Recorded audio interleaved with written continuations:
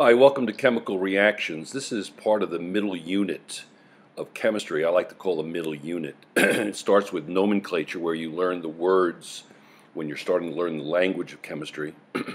Chapter 10, you're learning some of the concepts behind those words. And then here, you're actually learning sentences. You're learning how to write chemical reactions. So you're actually writing sentences. And those sentences will describe the behavior of the chemistry. So it's very important that you're able to predict products. If I give you two reactants, this is what this chapter is about. If I give you two reactants, you have to be able to write a complete, balanced formula equation. In other words, if I give you sodium iodide and I give you lead 2 nitrate, you have to put your head together and say, okay, based on what I learned in chapter on chemical reactions, it's going to be NaI plus PbNO3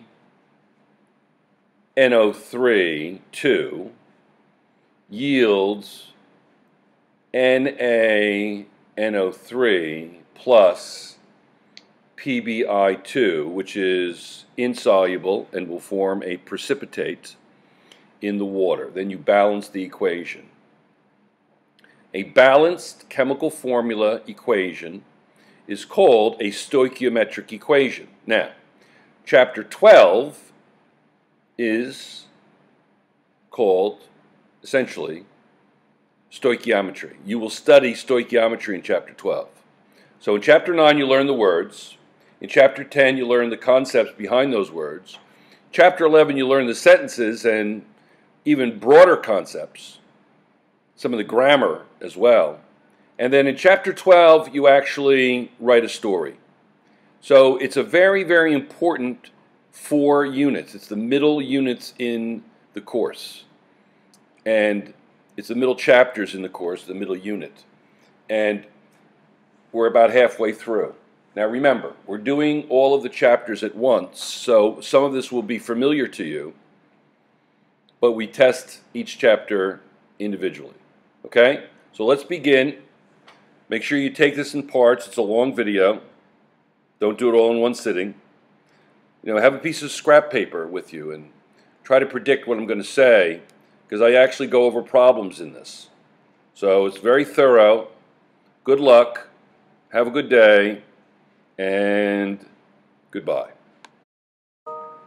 On May 6th, 1937, the huge airship Hindenburg was heading for its landing site in Lakehurst, New Jersey, after an uneventful transatlantic crossing.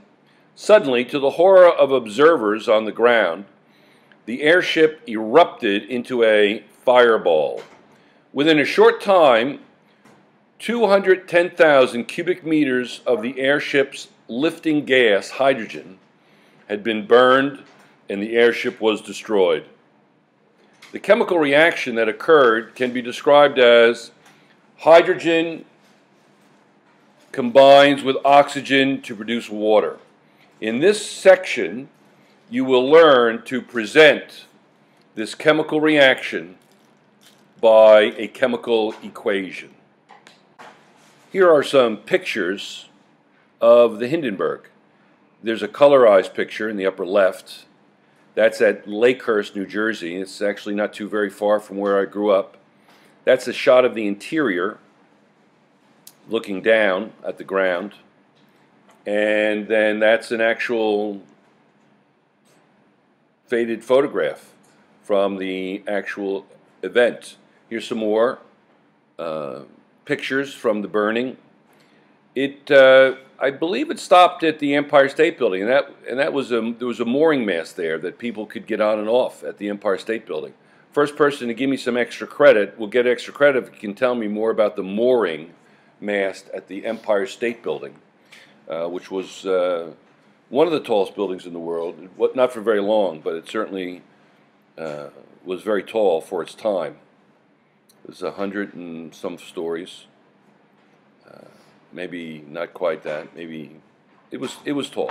And here's the Naval Air Station. You see the Navy sailors in Navy dress waiting for the airship to come to the ground. Okay, let's begin again. Every minute of every day, chemical reactions take place, both inside you and around you. Isn't that exciting, guys? Okay, I'm in class. Okay. Not all are as dynamic as the explosion of the Hindenburg, but many are much more complex. After a meal, a series of chemical reactions take place as your body digests food. They're run by something called enzymes, which are giant proteins. Similarly, plants use sunlight to drive the photosynthetic processes needed to produce plant growth. Although the chemical reactions involved in photosynthesis and digestion are different, both chemical reactions are necessary to sustain life. In a chemical reaction, one or more reactants change into one or more products. Enzymes actually control metabolic reactions. Otherwise, they would occur too quickly and be useless to our metabolic needs. Figure 1 on the next page shows the ingredients for making leavened bread: flour, yeast, salt, and water. Chemical reactions take place when the ingredients are mixed together and heated in the oven. Figure 1b shows the product, a loaf of bread. Chemists use a chemical equation, a quick shorthand notation, to convey as much information as possible about what happens in a chemical reaction. Word equations. How do you describe what happens in a chemical reaction? Recall from Chapter 2 the shorthand method for writing a description of a chemical reaction. That simply was, if you recall, reactants yields products. Figure 1, chemical changes occur when bread dough is mixed and baked. Flour, salt, yeast, and water are the ingredients for making leavened bread. B, the reactants in the ingredients undergo chemical changes to form the product, baked bread.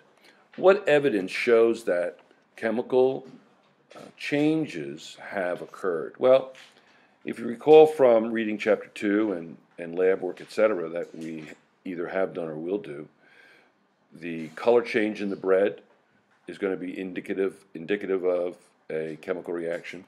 The fact that the bread rose, you have chemical reactions occurring where carbon dioxide is given off. And some of those reactants are not too terribly dissimilar relative to what happens in the human body or can happen in the human body. And here are the ingredients. The girl on the left, bottom left, she has the ingredients on the table. I'll show you more ingredients in a moment. B is the bread. The upper part, the upper left, is a bread factory. I grew up on white bread. We thought it was wonderful. Little did I know that it was pretty non-nutritious and pretty worthless to you. Here's a giant factory where the bread, those are the ovens where the bread is baked and then sorted in the table in front of it. And you can see that bread is very large, and it takes an enormous facility to bake the bread, because you have to bake large quantities, because it's really one loaf for 3 or 4 people, or only for a week maybe in a household. So they've got to make a lot of bread, and you need a lot of space. The industrial baking process, bread has been baked for hundreds of years, and the same basic process is still used by the baking industry today. The process, not the engineering. The main ingredients are flour, yeast to make the bread rise. That's why when I talk about a metabolic reaction, the yeast is something that can be found in the body, but it uses a biochemical reaction to produce materials that are used, the products are used to help the bread rise. You have salt, vinegar as a preservative. That's acetic acid vinegar. You have vegetable fat, margarine, butter, oil to make the loaf lighter and airier. and extended shelf life, and water to complete the mix. Writing chemical equations. In this method, the reactants are written on the left and the products on the right. An arrow separated them. You read the arrow as yields, gives, or reacts to produce. Reactants yields products. That's the way I've always read it. How could you describe the rusting of iron shown in figure 2b? You could say iron reacts with oxygen to produce iron 3 oxide or rust. That's a perfectly good description, and I agree. But it might be quicker and easier to identify the reactants and products by means of a word equation. And you could actually make it even simpler by putting down the formulas for those words, as we will see later on. 3 common chemical reactions are shown. A, when methane gas burns, it combines with oxygen to form carbon dioxide and water. B, iron turns to red-brown rust, iron 3 oxide. That's +3 oxidation state in the process of oxygen in the air. Hydrogen peroxide, many dentists use it, people use it to clean your teeth, people use it on wounds. Hydrogen peroxide decomposes to water and oxygen when used as an antiseptic. So it's also used as an antiseptic. Enormous facilities for the production of hydrogen peroxide, a very common chemical used in industry, and it's made by the millions of gallons. Rust is an iron oxide, usually red oxide, formed by the redox reaction of iron and oxygen in the presence of water or air mixture. I'll explain what redox is in a moment. Several forms of rust are distinguishable both virtually and by spectroscopy, and form under different circumstances. Rust consists of hydrated iron 3 oxides, Fe2O3.N is the number of moles, we'll talk about that later, H2O, and iron 3 oxide hydroxide, FeOH with a 3. Given sufficient time, oxygen and water, any iron mass will eventually convert entirely to rust and disintegrate. Surface rust is flaky and friable. What's that word mean, friable? Friable is when something flakes, like rust. You've seen rust and it's kind of flaky, and it will eventually disintegrate. That's friable, and provides no protection to the underlying iron, unlike the formation of patina on copper surfaces, such as the Statue of Liberty, for instance, or a brass bell. Rusting is a common term for corrosion of iron and its alloys, such as steel. Many other metals undergo equivalent corrosion, but the resulting oxides are not commonly called rust. Other forms of rust exist, like the result of the reaction between iron and chloride in an environment deprived of oxygen. Rebar, used in underwater concrete pillars or pilings, is an example, which generates green rust. Here you have a ship and an old Volkswagen Bug, which are rusting. That's B. Also interesting is that there are microorganisms that digest rust. For instance, in, I don't know, hundreds of years, the Titanic will no longer exist. Maybe a shadow of its former self will stay in the bottom of the ocean, but the Titanic is currently being dissolved by microorganisms that digest iron, and it will, as a result, weaken and then disappear. To write a word equation such as above, iron plus oxygen yields iron 3 oxide.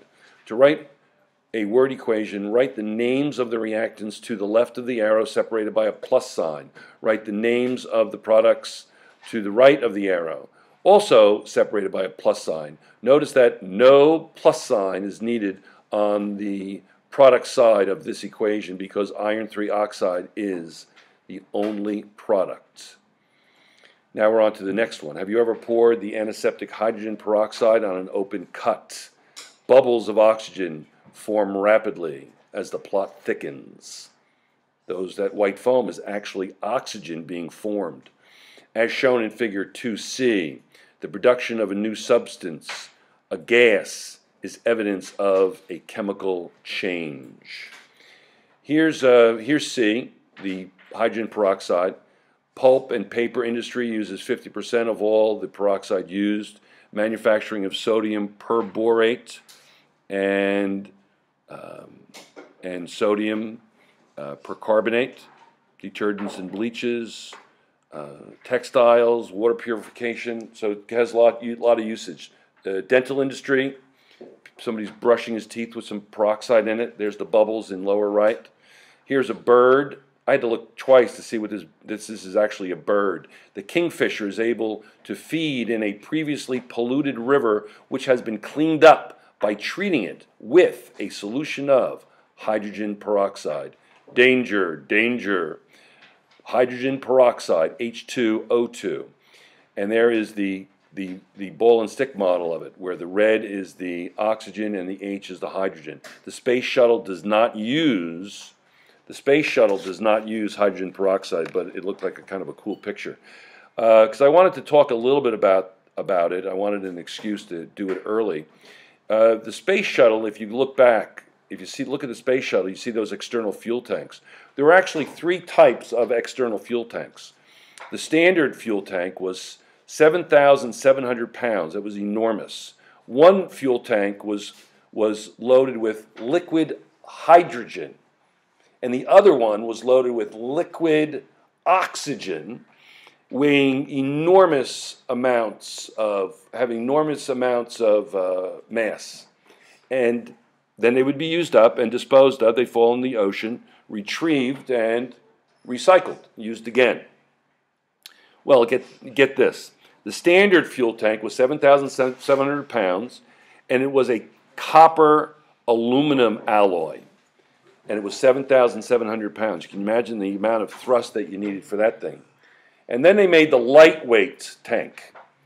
And that was also copper and aluminum, but it got rid of like a lot of fiddly bits, like wiring and gauges and external things that weren't needed. And that was 6,600 pounds. So they got rid of 1,000 pounds of things from that. And then they made the super lightweight tank. Now, this is what's fascinating. And that was also filled with hydrogen and oxygen, liquid hydrogen and oxygen. And that was made of aluminum and lithium. Now, are you ready for the densities? Aluminum has a density of 2.8, and lithium has a density of 0.535. All densities are given in grams per cubic centimeter. Copper, which was the standard weight tank and the lightweight tank, is 8.92. So copper is what? 17 times more dense than lithium. Lithium is less dense than some wood. Wood is between 0 and 1. It's about, oak is like 0.6, 0.7. And why did they need to do this with the same volume of tank? Well, not to reduce the volume, but to increase the payload on the shuttle to make the mission more profitable.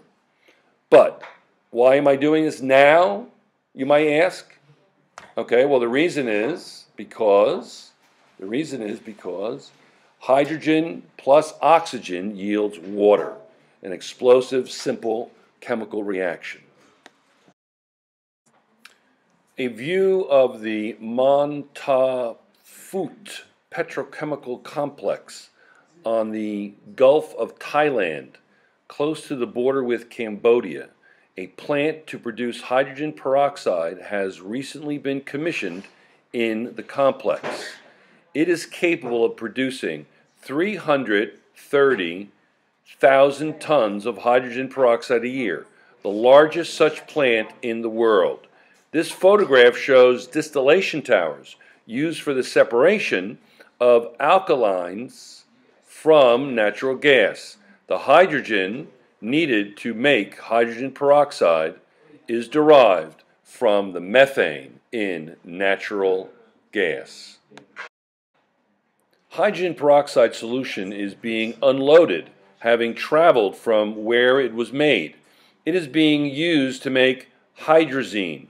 Hydrazine is used as the propellant in most satellites and as a precursor for sodium azide, a gas-forming agent in airbags, and for a variety of pesticides. Hydrogen peroxide is not just something you put in a medicine cabinet. Bubbles of oxygen gas form rapidly as shown in figure 2C. The production of a new substance, a gas, is evidence of a chemical change. Two new substances are produced in this reaction: oxygen gas and liquid water. You could describe this reaction by saying hydrogen peroxide decomposes to form water and oxygen gas. You could also write a word equation. Hydrogen peroxide yields water plus oxygen. So those bubbles are the decomposition of hydrogen peroxide to form oxygen. What's left over? Just plain, everyday H2O. When you light a burner on your stove, methane gas bursts into flames and produces the energy needed to heat your soup. Methane is the major component of natural gas, a common fuel for heating homes and cooking food. The burning of methane, it also has ethane in it, as shown in figure 2A, is a chemical reaction. How would you write the word equation for this reaction? Burning a substance typically requires oxygen, so methane and oxygen are the reactants. The products are water and carbon dioxide. Thus, the word equation is methane plus oxygen yields carbon dioxide and water, providing it's a blue flame. The blue flame is the clean flame. So in the next picture, you'll see a typical methane flame on the stove, and that's going to be blue. So when it combines with the oxygen in your kitchen, and you mix it with the methane and ethane coming out of the tap, so to speak, you produce a blue flame. If it's not blue, then it's not being burned completely, and you are producing things other than, or in addition to, carbon dioxide and water, and they're the molecules. Now, methane hydrates melt at room temperature, releasing the ignitable gas inside. A lot of these were discovered in the BP disaster in the Gulf of Mexico off the coast of the United States. And it forms deep in the water where you have, it's very cold, and you have a tremendous amount of pressure. And we'll see why substances can change given those particular kinds of conditions. A section of the Arctic Ocean seafloor that holds vast stores of frozen methane is showing signs of instability and widespread venting of the powerful greenhouse gas. That greenhouse gas, do you know methane is 25 times more potent as a greenhouse gas than is carbon dioxide. Where was I? Let's start over. A section of the Arctic Ocean seafloor that holds vast stores of frozen methane is showing signs of instability and widespread venting of the powerful greenhouse gas, according to the findings of an international research team led by University of Alaska Fairbanks scientist Natalia Shokova and Igor. Let me think about how that is. Plus, I have to change the timings. Hold on, I'll be right back. You'll never know I was gone. All right, let's try that again. Igor Semilitov, or Igor Semilitov. Okay, sounds better. The research results published in the March 5th edition of the journal Science, that's just the name of the magazine, Science, show that the permafrost under the East Siberian Arctic shelf, long thought to be an impenetrable barrier sealing in methane, is perforated and is starting to leak large amounts of methane into the atmosphere. That's not good. This is from 2010, so I would imagine that the year was 2010 that it was made. It was written, this particular article. Release of even a fraction of the methane stored in the shelf could trigger abrupt climate warming. The amount of methane currently coming out of the East Siberian Arctic shelf is comparable to the amount coming out of the entire world's ocean, says Shakova, a researcher at UAF's International Arctic Research Center. Quote, subsea permafrost is losing its ability to be an impermeable cap, unquote. Methane is a greenhouse gas more than 30 times more potent than carbon dioxide. It is released from previously frozen soils in two ways. So it's more than 25. I thought it was around 25, 30. I think 30 is a little too high, but who knows? It could be the hydrated form of it. When the organic material, which contains carbon, stored in permafrost thaws, it begins to decompose and under anaerobic conditions gradually releases methane. Methane can also be stored in the seabed as methane gas or methane hydrates and then release as subsea permafrost thaws. These releases can be larger and more abrupt than those that result from decomposition. The East Siberian Arctic shelf is a methane-rich area that encompasses more than 2 million square kilometers of seafloor in the Arctic Ocean. It is more than 3 times as large as the nearby Siberian wetlands, which have been considered the primary northern hemisphere's source of atmospheric methane.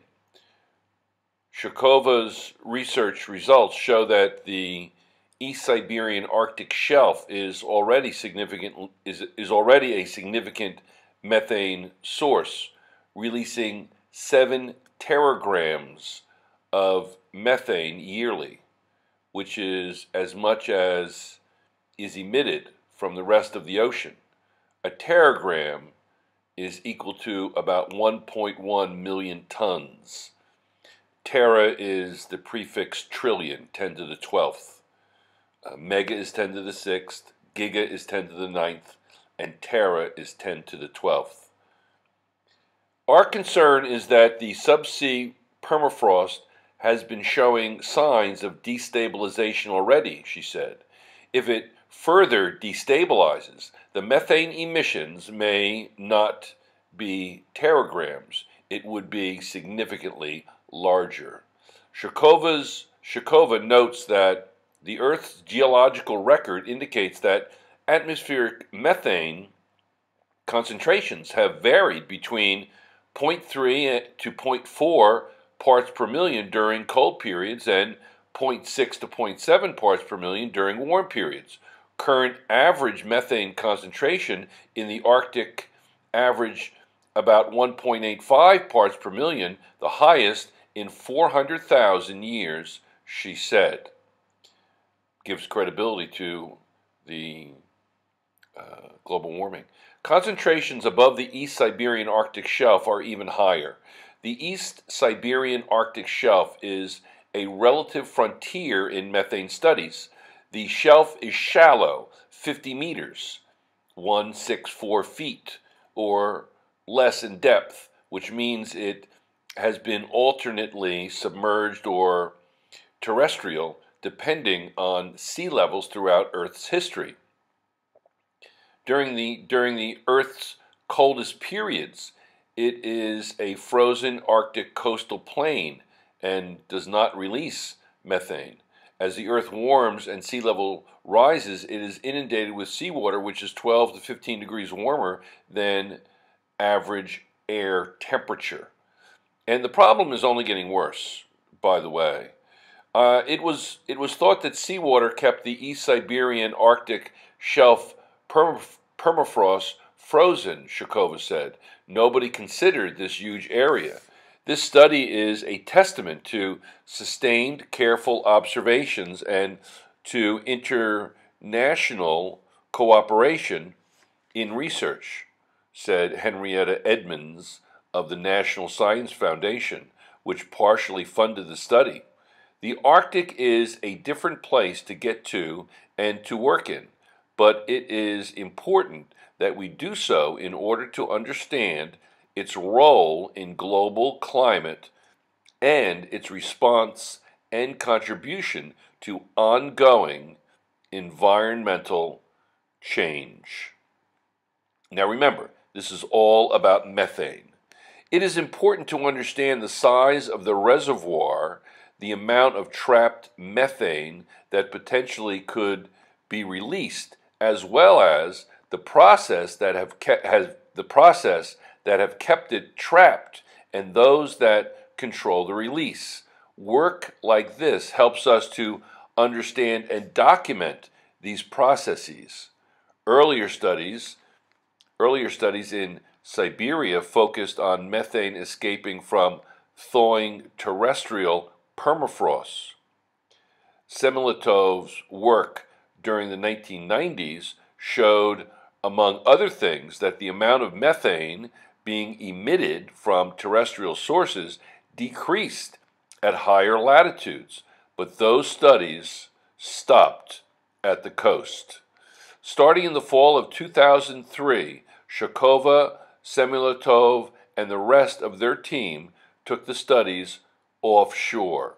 From 2003 through 2008, they took annual research cruises throughout the shelf and sampled seawater at various depths and the air 10 meters above the ocean.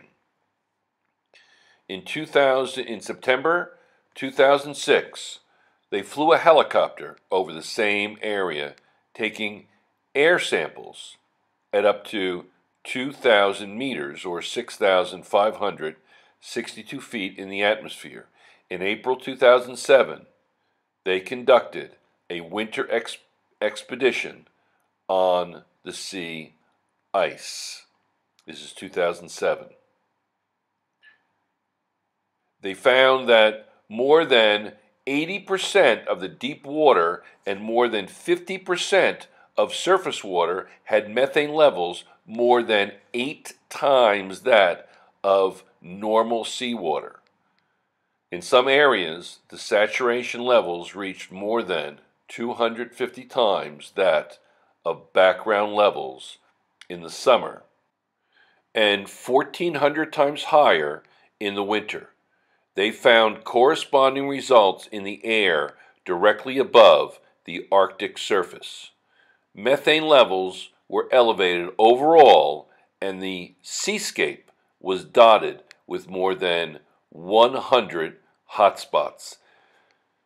Remember, when you heat water, you can dissolve more sugar and salt. You can dissolve more of a solid. But when you heat water, you can dissolve less gas. So, gas is more soluble in cold water than hot water. So when it says the saturation levels reached more than 250 times that of the background levels in the summer and 14 times higher in the winter, the colder water will dissolve more gas. This, combined with winter expedition results that found methane gas trapped under and in the sea ice, showed the team that the methane was not only being dissolved in the water, it was bubbling out into the atmosphere. These findings were further confirmed when Shakova and her colleagues sampled methane levels at higher elevations. Methane levels throughout the Arctic are usually 8 to 10% higher than the global baseline. When they flew over the shelf, they found methane at levels another 5 to 10% higher than the already elevated Arctic levels. the release to the atmosphere of only 1% of the methane assumed to be stored in shallow hydrate deposits might alter the current atmospheric burden of methane up to 3 to 4 times. Shukova said the climatic consequences of this are hard to predict. Shukova, Semilitov, and collaborators from 12 institutions in 5 countries plan to continue their studies in this region, tracking the source of the methane emissions and drilling into the seafloor in an effort to estimate how much methane is stored there.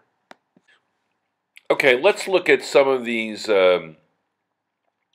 statistics on this slide. It says up top, it says warning threat to the frozen ground of the Arctic. Areas of continuous permafrost, that's in the dark blue. You can see that it's northern Canada, around Greenland, and most of Russia. Gosh, it goes actually quite a bit south into what you would think of the more temperate areas such as Kazakhstan and Kyrgyzstan, etc. And then it says 2200, year when 2/3 of the existing permafrost will have disappeared. 30,000 years, period when much of the Arctic's organic material was locked away in frozen permafrost. And then it says there's a little kind of, looks like it has permafrost as a red arrow, active layer deepens, active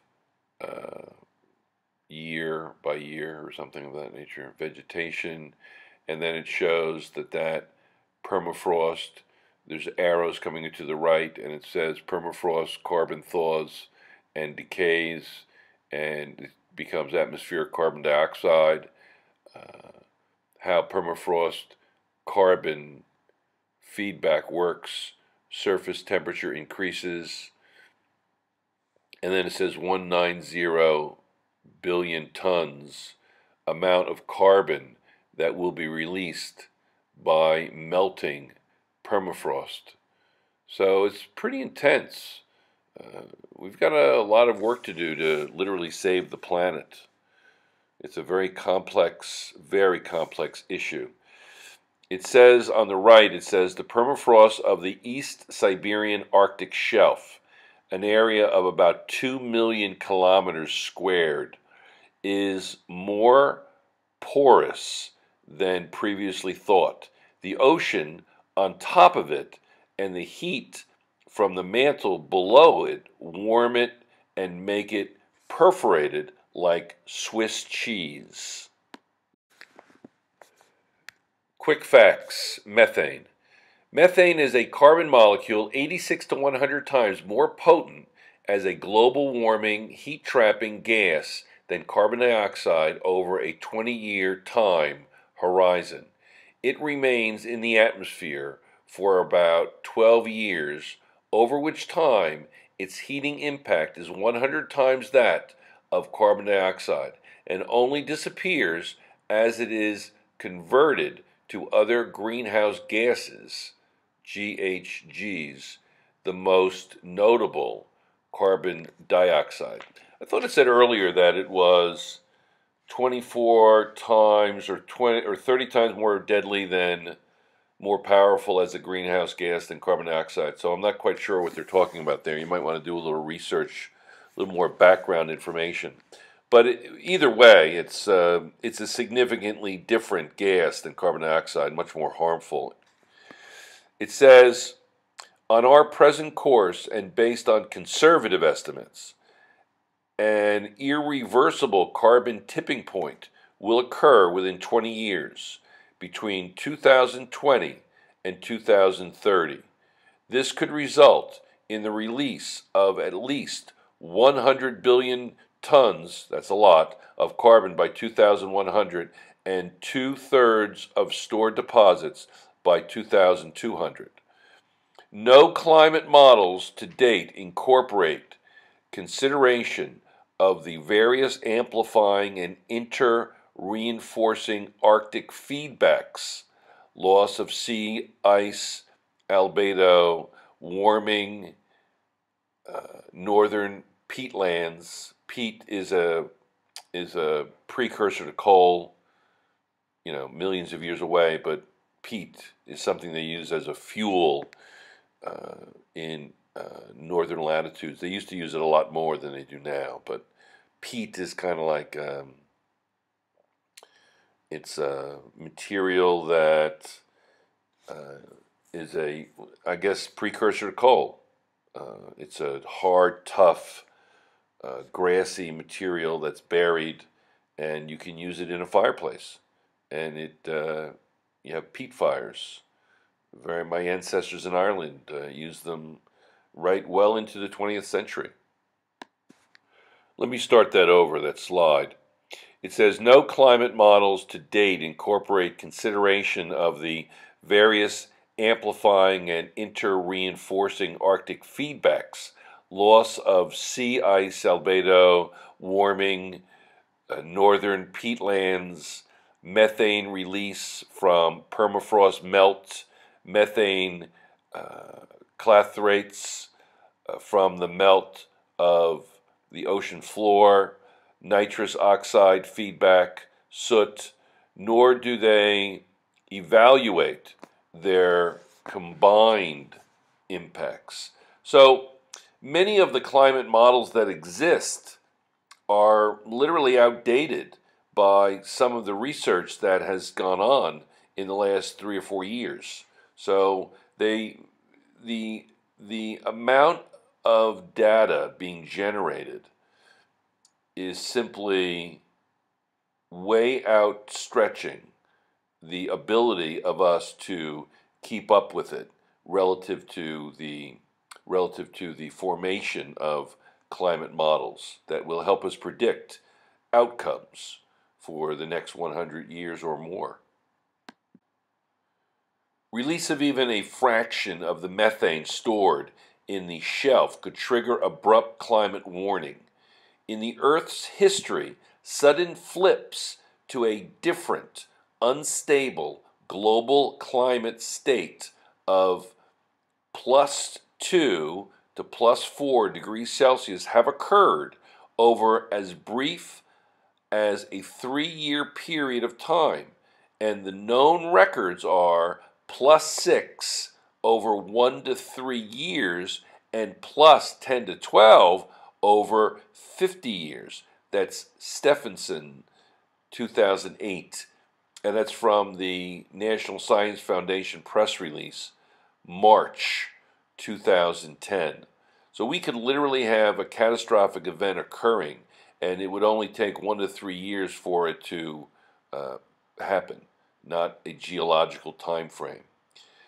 Carbon dioxide emissions are cumulative, which is bad because even if we could reduce them to zero this minute, inertia from the 30 to 40-year lag between the release of heat trapping gases and the lifetime of a major portion of CO2 emissions, the primary source of inertia based on time it takes for that energy to force itself into the climate system, 90% oceans would continue to warm the planet.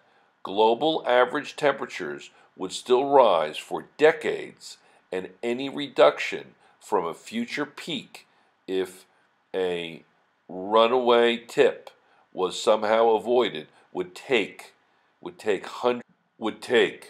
hundreds of years. Even if we act now, it's not good.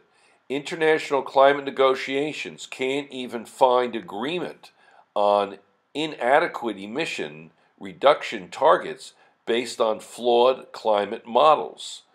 Watch this short video and Dangerous Outdated Science, another short video that doesn't include feedback loops, the main driver of the climate crisis, let alone the catastrophic threat of the Arctic feedbacks outlined above, which based on current negotiation parameters, are still not even under consideration. All right, this is produced by the NSF, that's the National Science Foundation in the United States. You can see the area they're talking about, the East Siberian Arctic Shelf, 2 million square kilometers. Similar amount of methane generated here as from the rest of the world's ocean. If you added all the rest of the world's ocean, it would equal that amount. Unbelievable. And then, so it says here, methane bursting into the atmosphere, water negative 0.5 degrees Celsius to negative 1.3, permafrost perforated due to warm temperatures on both sides, methane stores, lithosphere with hot mantle. A little bit would certainly be of concern. Let's continue. Here they are in the ship. It's a picture of the ship, and it's a measuring, some kind of instrumentation. So that's the Arctic Ocean, very forbidden looking. Okay, we're back to writing chemical equations. Checkpoint. What does the arrow in a word equation mean? It means yields. Chemical equations. Word equations adequately describe chemical reactions, but they are cumbersome. It's easier to use the formulas for the reactants and products to write chemical equations. A chemical equation is a representation of a chemical reaction. The formulas of the reactants on the left are connected by an arrow with the formulas of the products on the right. The formulas of the reactants, arrow to the right, the formulas of the products. You read it left to right. Here is a chemical equation for rusting. Iron plus oxygen, Fe plus O2 yields Fe2O3. Rust is iron 3. Equations that show just the formulas of reactants and products are called skeleton equations. That's not balanced. A skeleton equation is a chemical equation that does not indicate the relative amounts of the reactants and products.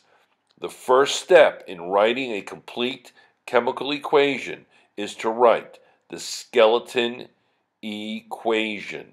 It is not a balanced equation. The skeleton equation is a rough sketch of the actual final balanced formula equation. Write the formulas of the reactants to the left of the yield sign. Arrow is the yield sign. And the formulas of the products to the right. To add more information to the equation, you can indicate the physical states of substances by putting a symbol after each formula. Use S for solid, L for liquid, G for gas, AQ for a substance in aqueous solution, a substance dissolved in water. AQ is aqueous, G is gas, L is liquid, S is solid. Here is the equation for rusting with symbols for the physical states added. Fe, then it's S is solid, oxygen is gas, and the iron 3 oxide is a solid. In many chemical reactions, a catalyst is added to the reaction mixture. A catalyst is a substance that speeds up the reaction but is not used up in the reaction. That's a catalyst. The catalyst is put above the arrow, usually. For example, figure 3 shows the compound manganese 4 oxide, or manganese dioxide is the old way of saying it. MnO2, it's a solid, it's a black solid, gray-black solid, catalyzes the decomposition of an aqueous solution of hydrogen peroxide, H2O2, to produce water and oxygen. That's 2H2O2 aqueous yields 2H2O liquid plus O2 gas. Many of the symbols commonly used in writing chemical equations are listed in Table 1. That's going to be the next slide. We also have to look at Figure 3 as well. So Table 1, here's the symbols, plus sign, yields. This is like a reversible reaction for equilibria. Solid liquids, gas, aqueous, heat. Triangle is heat. PT is platinum. That's also where you put the catalyst. You put it above the arrow, like platinum is a catalyst. For instance, in catalytic converters, the platinum helps to catalyze the conversion of the noxious fumes before they're released. Figure 3, hydrogen peroxide decomposes to form water and oxygen gas. Bubbles of oxygen appear slowly as decomposition proceeds. B, with the addition of the catalyst manganese 4 oxide, MnO2, decomposition speeds up. The white smoke is condensed water vapor. It's like steam. So here is you put the catalyst above the arrow. I have it inside the arrow, and that's the reaction. Down below is more of the molecular size, it's a little bit more instructive as to what's happening. You can see the steam being given off. The steam is actually steam that you can see. People think of steam, it's actually condensed water vapor. Here is a molecular model of the geometry that is involved in the hydrogen peroxide molecule. Peroxide is actually a polyatomic ion. It's a -2 polyatomic ion. So it's O2 with a -2 charge. So peroxide, O2 is oxygen, molecular oxygen, but it can also be O2 with a -2 charge. This is something that I'll do. This is a elephant toothpaste experiment, and I can do that. I'm going to do that in class, and it uses hydrogen peroxide as a means to an end in doing the demonstration for elephant toothpaste. Very easy demonstration to do. Now, this is more derived, recently evolved groups of the beetles store high quantities of hydrogen peroxide in their body, allowing them to have explosive ejection. So the beetle can spray out some orifice or another hydrogen peroxide fumes, some gas. So it's an evolution of sorts.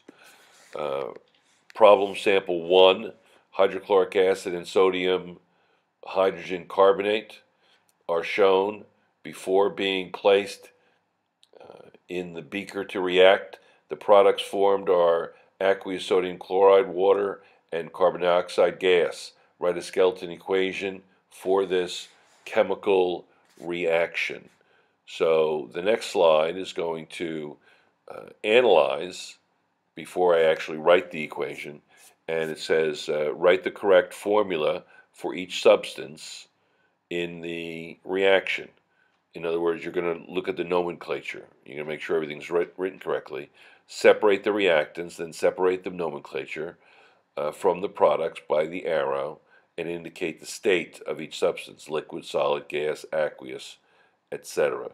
Now the next slide is going to list, it lists what the different things are, what sodium hydrogen carbonate looks like, that's NaHCO3, is a solid, hydrochloric acid, etc. Then you put everything into the equation down below, and as it's written, as it is seen, It is indeed balanced. It is indeed balanced. So everything is done. Problem set. So how would you write the word equation for the manufacture of bicycles? Simply simplify your task by limiting yourself to four major components: frames, wheels, handlebars, and pedals. Your word equation for making a bicycle could read frame plus wheel plus handlebars plus pedal yields bicycle. That is going to be the product, the bicycle. Your word equation shows the reactants, the kind of parts, and the products of bicycle. But if you were responsible for ordering parts to make the bicycle, this word equation would be inadequate because it would not indicate the quantity of each part needed to make one bicycle. A standard bicycle is composed of one frame, two wheels, one handlebar, and two pedals. Using the symbols, the formula for a bicycle would be FW sub 2, subscript 2, HP2.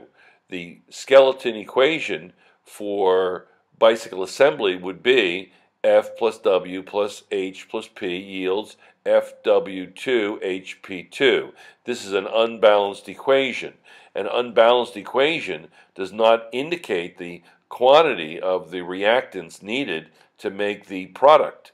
A complete description of the reaction must include not only the kinds of parts involved, but also the quantities of parts required. Let me read that again. A complete description of the reaction must include not only the kinds of parts involved, but also the quantity of parts required. So here is more of a pictorial, balancing the chemical equation. This is balanced. This is a balanced equation for making a bicycle. It tells you that one frame, two wheels, one handlebar, two pedals produce one bicycle. To balance the equation, the number 2 was placed before wheels and pedals. The number 1 is understood to be in front of frame, handlebar, and bicycle. These numbers are called coefficients, small whole numbers that are placed in front of the formulas in an equation in order to balance it. In this balanced equation, the number of each bicycle part on the reactant side is the same as the number of those parts on the product side. So products, and they're got to be equal. Conservation of mass. A chemical reaction that is described by a balanced equation in which each side of the equation has the same number of atoms of each element and mass is conserved. Real bicycles are being assembled in Figure 4. Recall that John Dalton's atomic theory states that as reactants are converted to products, the bonds holding the atoms together are broken and new bonds are formed. The atoms themselves are neither created nor destroyed. They are merely rearranged. This part of Dalton's theory explains the law of conservation of mass. In any chemical change, mass is always conserved. If a bicycle factory runs out of any part needed for a bicycle, production must stop. Production must stop. So things have to remain in stock in order for the industry to remain viable. So same thing with a chemical formula. If you're going to run out of one of the reagents, then you're going to stop making product. Here's a very old picture. Looks like just after World War II. These guys are seriously posing for this picture. A bicycle factory. A bicycle factory, circa, I'm guessing, 1947, maybe. Here's probably that same factory, just a different picture in that factory. The next picture is interesting. Look at the workforce, how it's changed, and look at the location of it has probably changed as well. Balancing chemical equations. The atoms in the products are the same atoms that were in the reactants. They are just rearranged. Representing a chemical reaction by a balanced chemical equation is a two-step process. To write a balanced chemical equation, first write the skeleton equation, then use coefficients to balance the equation so that it obeys the law of conservation of mass. In every balanced equation, each side of the equation has the same number of atoms of each element. Sometimes a skeleton equation may already be balanced. That happens quite frequently, and you're kind of scratch your head wondering if you did something right or wrong, but oftentimes that happens. For example, carbon burns in the presence of oxygen to produce carbon dioxide. Well, carbon plus O2, C plus O2, yields CO2. Well, one carbon, two oxygens, two oxygens. So that the way that's written is a balanced chemical equation. This equation is balanced. One carbon atom and two oxygen atoms are on each side of the equation. You do not need to change the coefficients. They are all understood to be 1.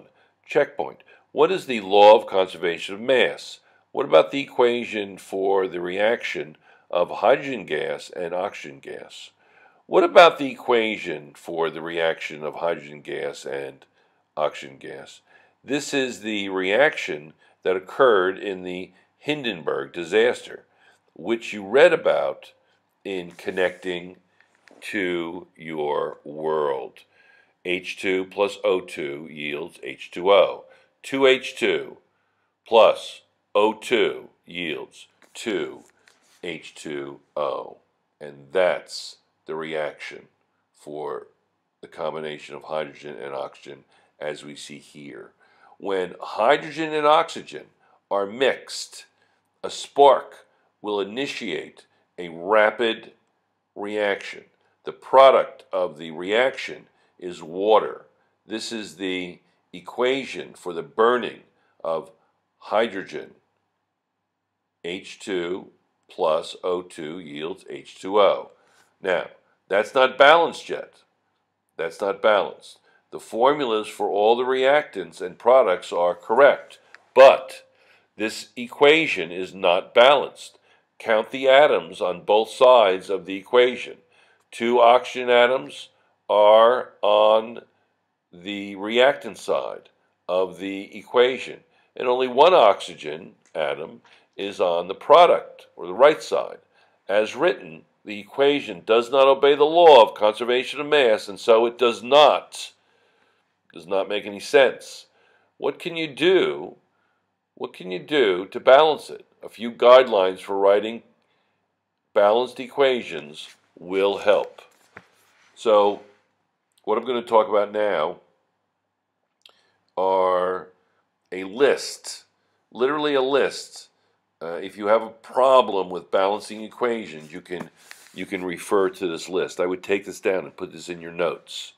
Okay, rules for writing and balancing equations. 1. Determine the correct formulas for all the reactants and products. That's a lesson in nomenclature. Write the skeleton equation by placing the formulas for the reactants on the left and the formulas for the products on the right, and then put the yield sign between. If 2 or more reactants or products are involved, separate the formulas with plus signs. 3. Determine the number of atoms of each element in the reactants and the products. Count a polyatomic ion as a single unit if it appears unchanged on both sides of the equation. Don't separate it into individual atoms. You'll go out of your mind. Just if a polyatomic is phosphates on the left and it's on the right, put 1 phosphate or whatever. Balance the phosphate individually. 4. Balance the elements one at a time by using coefficients. When no coefficient is written, it is assumed to be 1. Begin by balancing elements that appear only once on each side of the equation. Never balance an equation by changing the subscripts in a chemical formula. Let me say that again. Never balance an equation by changing the subscripts in a chemical formula. Each substance has only one correct formula. Check each atom or polyatomic ion to be sure they are equal on both sides of the equation. Make sure all the coefficients are in the lowest possible ratio. Make sure that all coefficients are in the lowest possible ratio. Writing a balanced chemical equation. Hydrogen and oxygen react to form water. The reaction releases enough energy to launch a rocket. Write a balanced equation for the reaction. And now it makes more sense to have the space shuttle, because that is actually the fuel for especially the early part of the flight of the space shuttle. Apply the rules of balancing equations to the skeleton equation describing the reaction. So that's going to be the analysis. That's analyzing the situation before I actually solve it. Let's see what that does for me relative to this. Write correct formulas to give the skeleton equation. So H2, gas, plus O2, gas, yields H2O, liquid.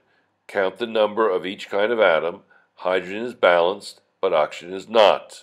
If you put the coefficient 2 in front of H2O, the oxygen will be balanced.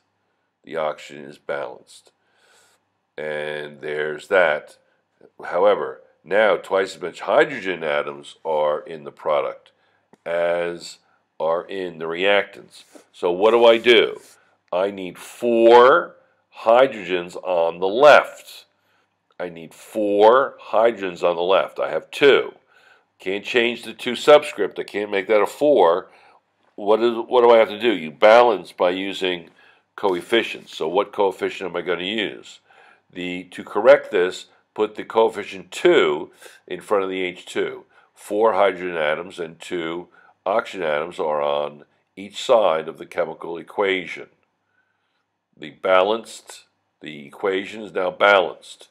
So you have 4 hydrogens on the left, 1, 2, 3, 4, 2 H2.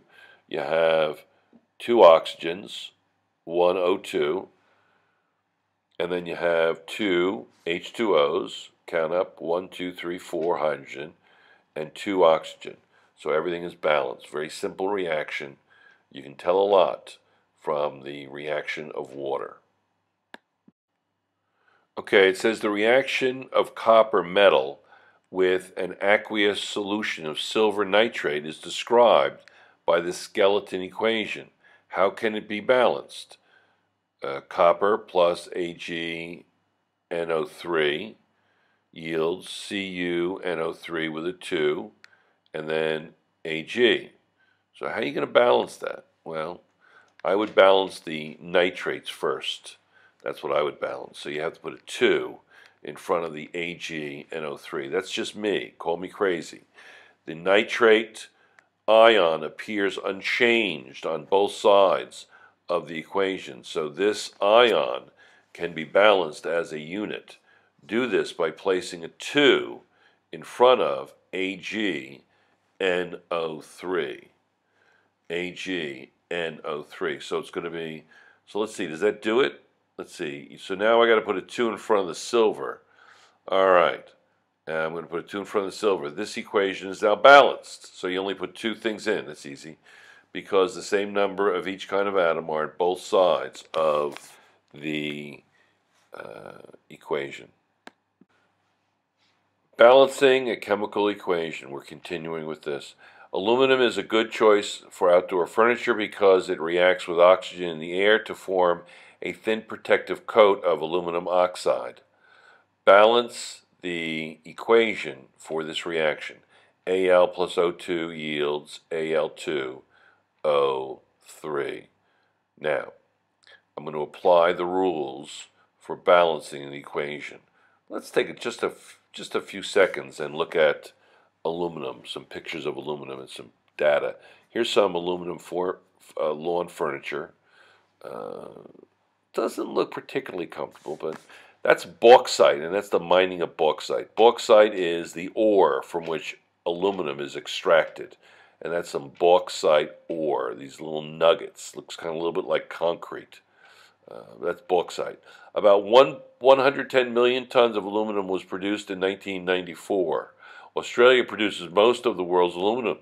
Diagram from ITAM bauxite by the Mineral Council of Australia. The leading producer of alumina is China, with 40% of the world's total. So there are some percentages, pretty amazing stuff actually. Here's a little bit more durable aluminum, a little thicker.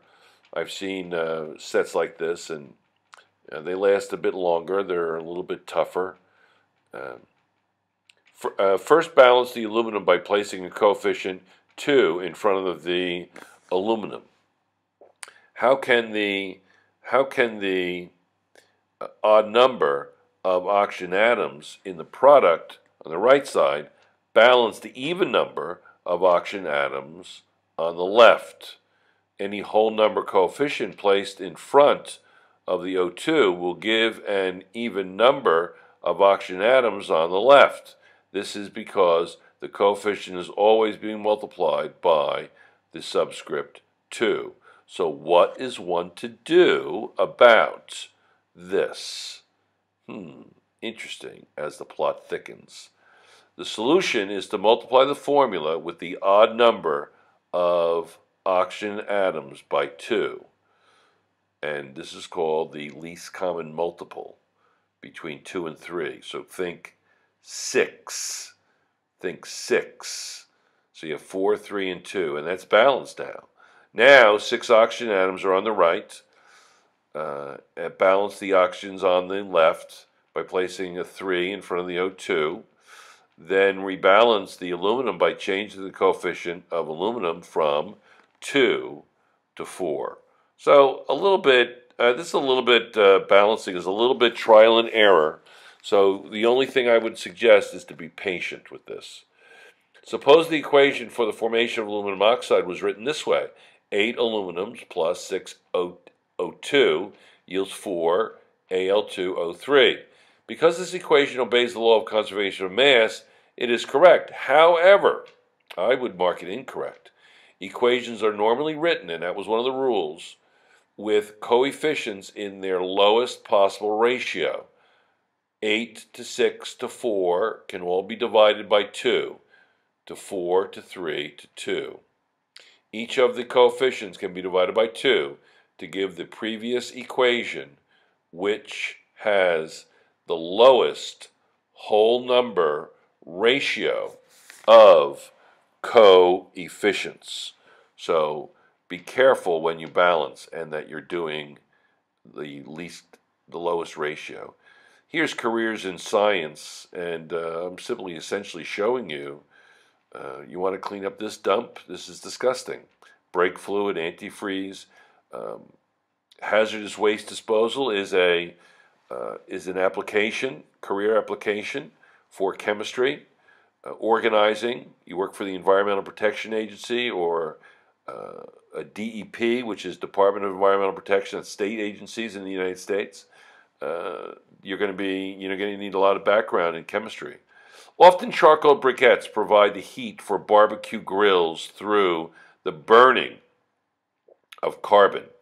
Have you ever felt the heat and smelled the smoke coming from a burning charcoal grill? The heat and smoke are the products of a combustion reaction. Combustion is one of the 5 general types of chemical reactions.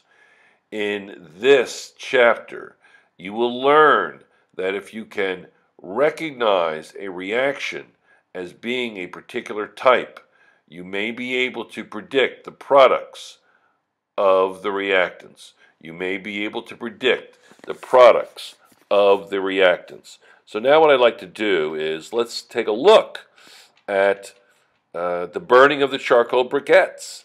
This is they're getting ready for a nice barbecue, and the charcoal briquettes are burning furiously, waiting for the hot dogs and hamburgers.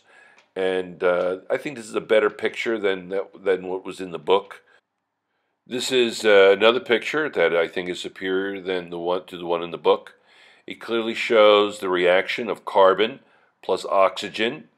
It's not a perfect conversion because you would have to have blue fire, sorry, but you don't have the blue. You have kind of like a dirty fire. It's not a clean combustion.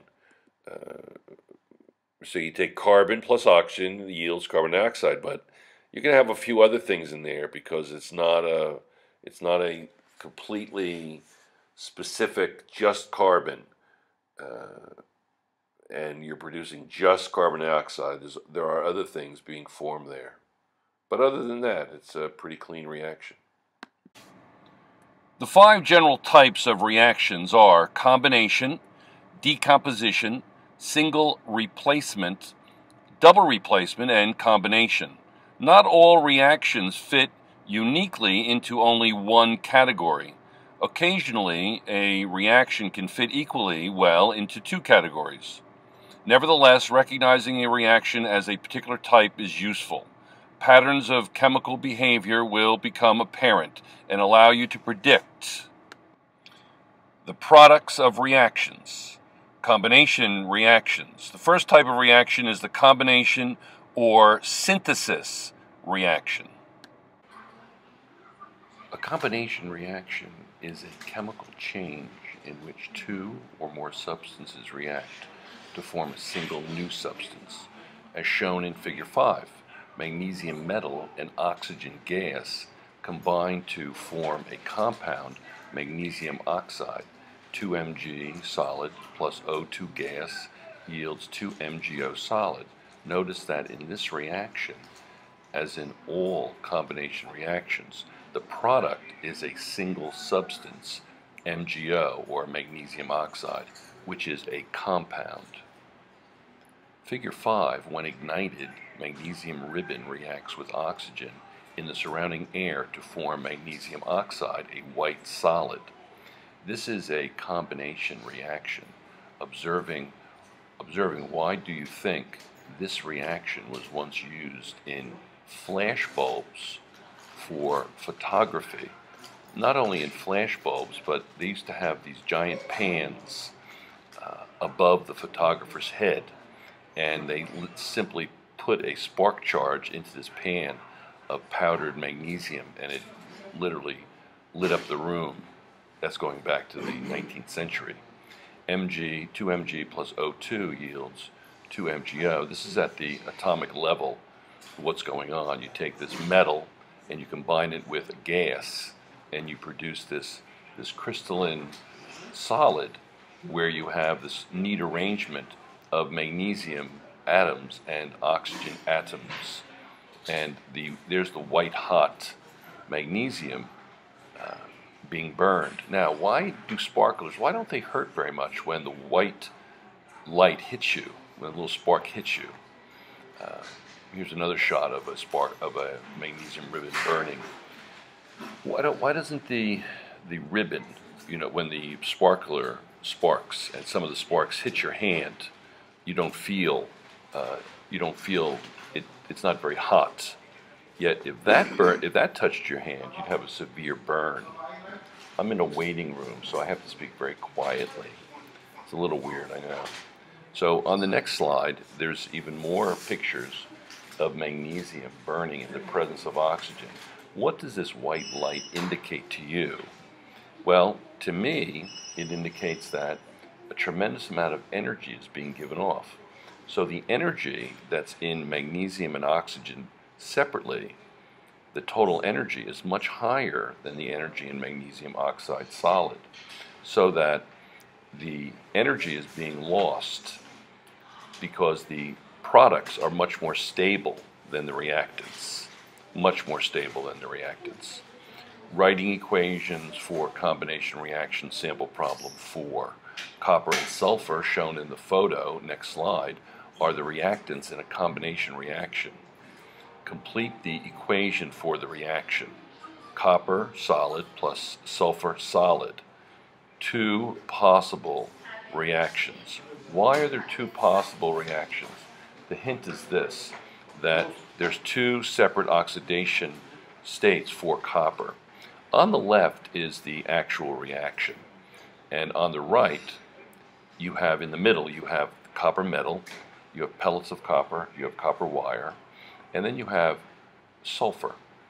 You have big blocks of sulfur, and then you have some sulfur that's a little bit more ground up. Either way, these are the reactants, the copper and the sulfur. What does the grinding up of the copper and the sulfur do to its reactivity? When we talk about chemical reaction, one of the things we have to talk about is the surface area available for the reaction to occur in. So you just don't throw a block of copper in with a block of sulfur and expect to get a perfect, complete reaction. What do you need in order for the reaction to happen more effectively and efficiently? You need surface area. 2 reactions are possible because copper is a transition metal and has more than one common ionic charge, copper +1 and copper +2. Determine the formulas for the 2 products. Balance the 2 possible equations. So in the next slide, we're going to write copper plus sulfur, just like that. Both reactions, copper plus sulfur, Cu plus S, Cu plus S, and then on the other side, you're going to get copper 2 is the top reaction, CuS, sulfur is always -2, and the copper is +2, and then underneath that, you get +1 copper and -2 sulfur, so you need 2 +1s, and then the top equation is balanced as you write it originally with the nomenclature. The bottom one needs to be adjusted, and you do that. The reactants, classifying reactions, the reactants in this combination reaction, magnesium plus oxygen, are 2 elements. This is often the case, but 2 compounds may also combine to form a single substance. When a group A metal and nonmetal react, the product is a compound consisting of the metal cation and the nonmetal anion. 2K solid plus Cl2 gas yields 2KCl solid. So that's going to be potassium plus chlorine gas. Remember, the chlorine gas is diatomic, will yield the 2 moles or 2 particles of potassium chloride. Now, potassium chloride can be used also as a salt substitute to sodium chloride. People who have sodium restrictive diets oftentimes will use potassium chloride instead of sodium chloride. Potassium chloride instead of sodium chloride. When 2 nonmetals react in a combination reaction, more than one product is often possible. For instance, sulfur and oxygen can form sulfur dioxide, or sulfur and oxygen can form sulfur trioxide.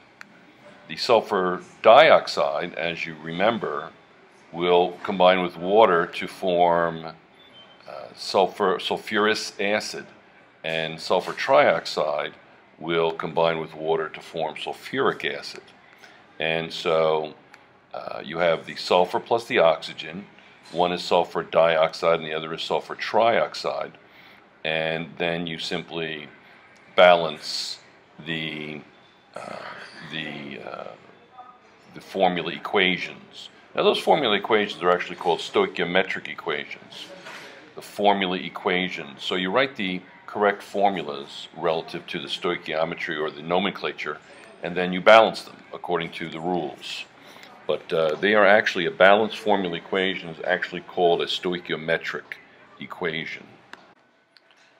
More than one product may also result from the combination reaction of a transition metal and a nonmetal. Here is iron plus sulfur and iron plus sulfur. The top one is going to yield iron 2 sulfide, and the bottom will yield iron 3 sulfide. You have to really be told, before you can predict the product, you have to be told what oxidation state the iron will be in. You'll say iron plus sulfur, and it's going to be iron 3 or iron 2. Decomposition reactions, when mercury oxide is heated, it decomposes or breaks down into two simpler compounds as shown in Figure 6. This says 2HgO yields 2Hg liquid plus O2 gas. That's 2HgO solids yields 2Hg liquid plus O2 gas. A decomposition reaction is a chemical change in which a single compound breaks down into two or more simpler products. The products can be any combination of elements and compounds. So the top equation, above the arrow, you could put actually heat or a triangle, which means heat. It is usually difficult to predict the products of decomposition reactions. However, when a simple binary compound such as HgO or mercury 2 oxide breaks down, you know that the products must be the constituent elements mercury and oxygen. Most decomposition reactions require energy in the form of heat, light, or electricity. Figure 6.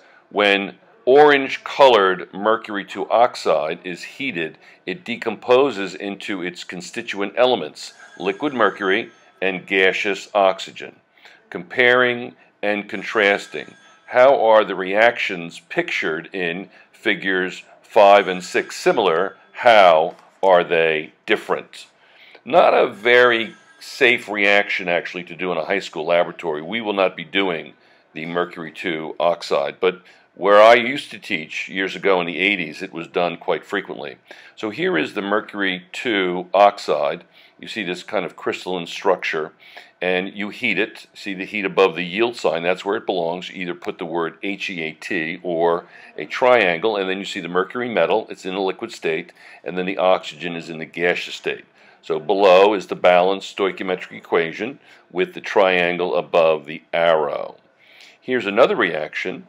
Methane plus oxygen yields CO2 plus water. And then you balance it by putting a 2 in front of the oxygen and a 2 in front of the water. And the methane is there in the form of a methane hydrate there. And then you have the oxygen gas and then the carbon dioxide. So everything is there. And that's frozen carbon dioxide below, by the way. And then the water, of course. And writing the equation for a decomposition reactions that produce gases and heat are sometimes explosive, as the photo shows on the next slide. Write a balanced equation for the following decomposition reaction. So water is going to be decomposed into hydrogen and oxygen. So this is a little crazy, but this is what the book had shown. And I just took a few better pictures of the implosion. Looks like a nuclear power plant or some kind of power plant cooling tower on the right, and some kind of maybe hotel or something like that on the left. And it's just showing you how when you produce a gas, when you decompose the water, you're producing gases, and gases can literally explode buildings. When you explode a bomb or dynamite, the reason it blows up like this is you're rapidly producing gases. When an airbag inflates, you have an explosion, literal explosion, that's producing gases very, very rapidly. The decomposition of water is not explosive like this, but you are producing gases, and they will literally move mountains. So here's another kind of little bit of an after effect of the implosion of a building, what they'll do is they'll put shape charges and time charges in the structural supports of a large building, and then they'll explode them in some kind of sequence that's designed by the engineers to bring that building literally down on a dime on a specific spot so that no one's injured in the explosion. Water, a binary compound, breaks down into its elements. We're still on the sample problem 5.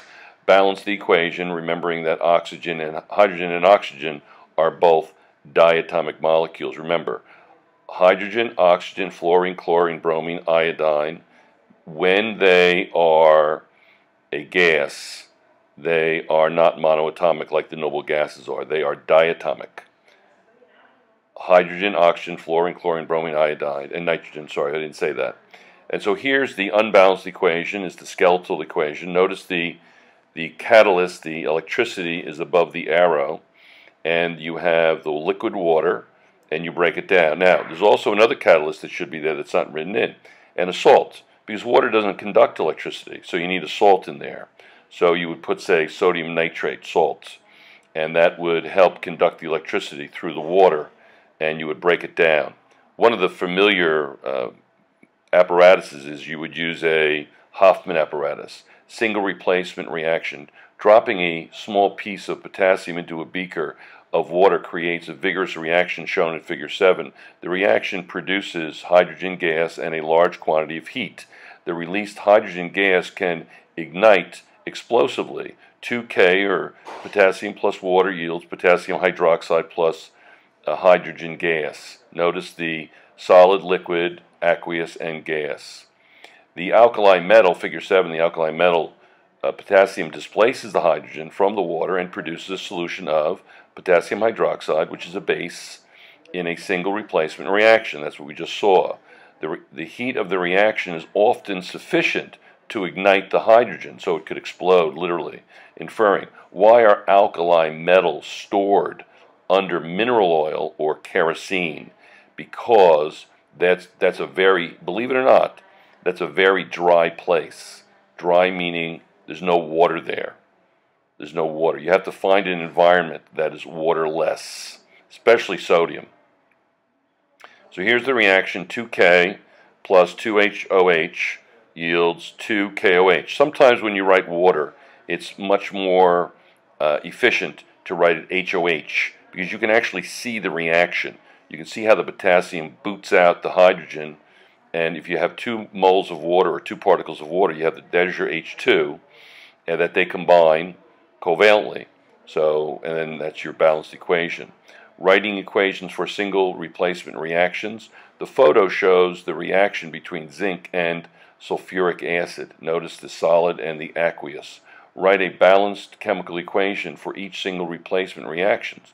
The reactions take place in aqueous solution. Now notice that zinc is going to be reacting, and it's going to produce hydrogen gas. So the zinc's going to come in, boot out the hydrogen. You're going to be left with zinc sulfate. And then the other one, the chlorine, is going to come out and boot out the bromine. Bromine's going to be booted out. It's going to form Br2, bromine, in the gaseous state. According to the activity series, which you'll see in a second, zinc displaces hydrogen from an acid and takes its place. Balance the equation, remembering the elemental hydrogen is diatomic. Now you can see that zinc is above hydrogen, so zinc is more reactive because it says decreasing reactivity. So zinc is more reactive than hydrogen, and so that's a good thing. That's why it's going to actually run. Okay, so chlorine is more reactive than bromine and displaces bromine from its compound. Balance the equation. Bromine is diatomic. As you go down, fluorine is more reactive than chlorine. Chlorine is more reactive than bromine. Bromine is more reactive than iodine. The halogens are decreased reactivity as you go down the column. So there are the balanced equations. Remember, the chlorine, bromine, iodine, etc., all the halogens are gases at room temperature, and when they're gases, they are diatomic. Here again is the activity series. Look on the far right. You'll see that the activity series in order of reactive to least reactive is fluorine, chlorine, bromine, iodine. And so chlorine will displace the sodium, chlorine will displace the bromine, and bromine will go into a gas, so it's going to be Br2. Br2. So you have Cl2 on the far left and Br2 on the far right. Similar but less spectacular reactions can occur. For example, if you drop a piece of zinc into a solution of copper nitrate, this reaction occurs. This is copper 2 nitrate, by the way. So it's zinc plus copper 2 nitrate yields copper plus zinc nitrate. And I will do this in class, by the way. And you'll see that zinc is more reactive than copper. Copper is less reactive than hydrogen. So that activity series will help you determine whether or not a reaction is going to actually go. These equations describe two examples of a single displacement reaction. A single replacement reaction is a chemical reaction in which one element replaces a second element in a compound. You can identify a single replacement reaction by noting that both the reactants and the products consist of an element and a compound. In the equation above, zinc and copper change places. The reacting elemental zinc replaces copper in the reactant compound copper 2 nitrate. The products are the element copper and the compound zinc 2 nitrate. We will do that experiment in class. Whether one metal will displace another metal from a compound depends upon the relative reactivities of the two metals. The activity series of metals given in Table 2 lists metals in order of decreasing reactivity. A reactive metal will replace any metal listed below it on the activity series. Thus, iron will displace copper from a copper compound in solution, but iron does not similarly displace zinc or calcium. And here is a better shot for at least 30 seconds of the reactivity series. You have the metals on the left of the right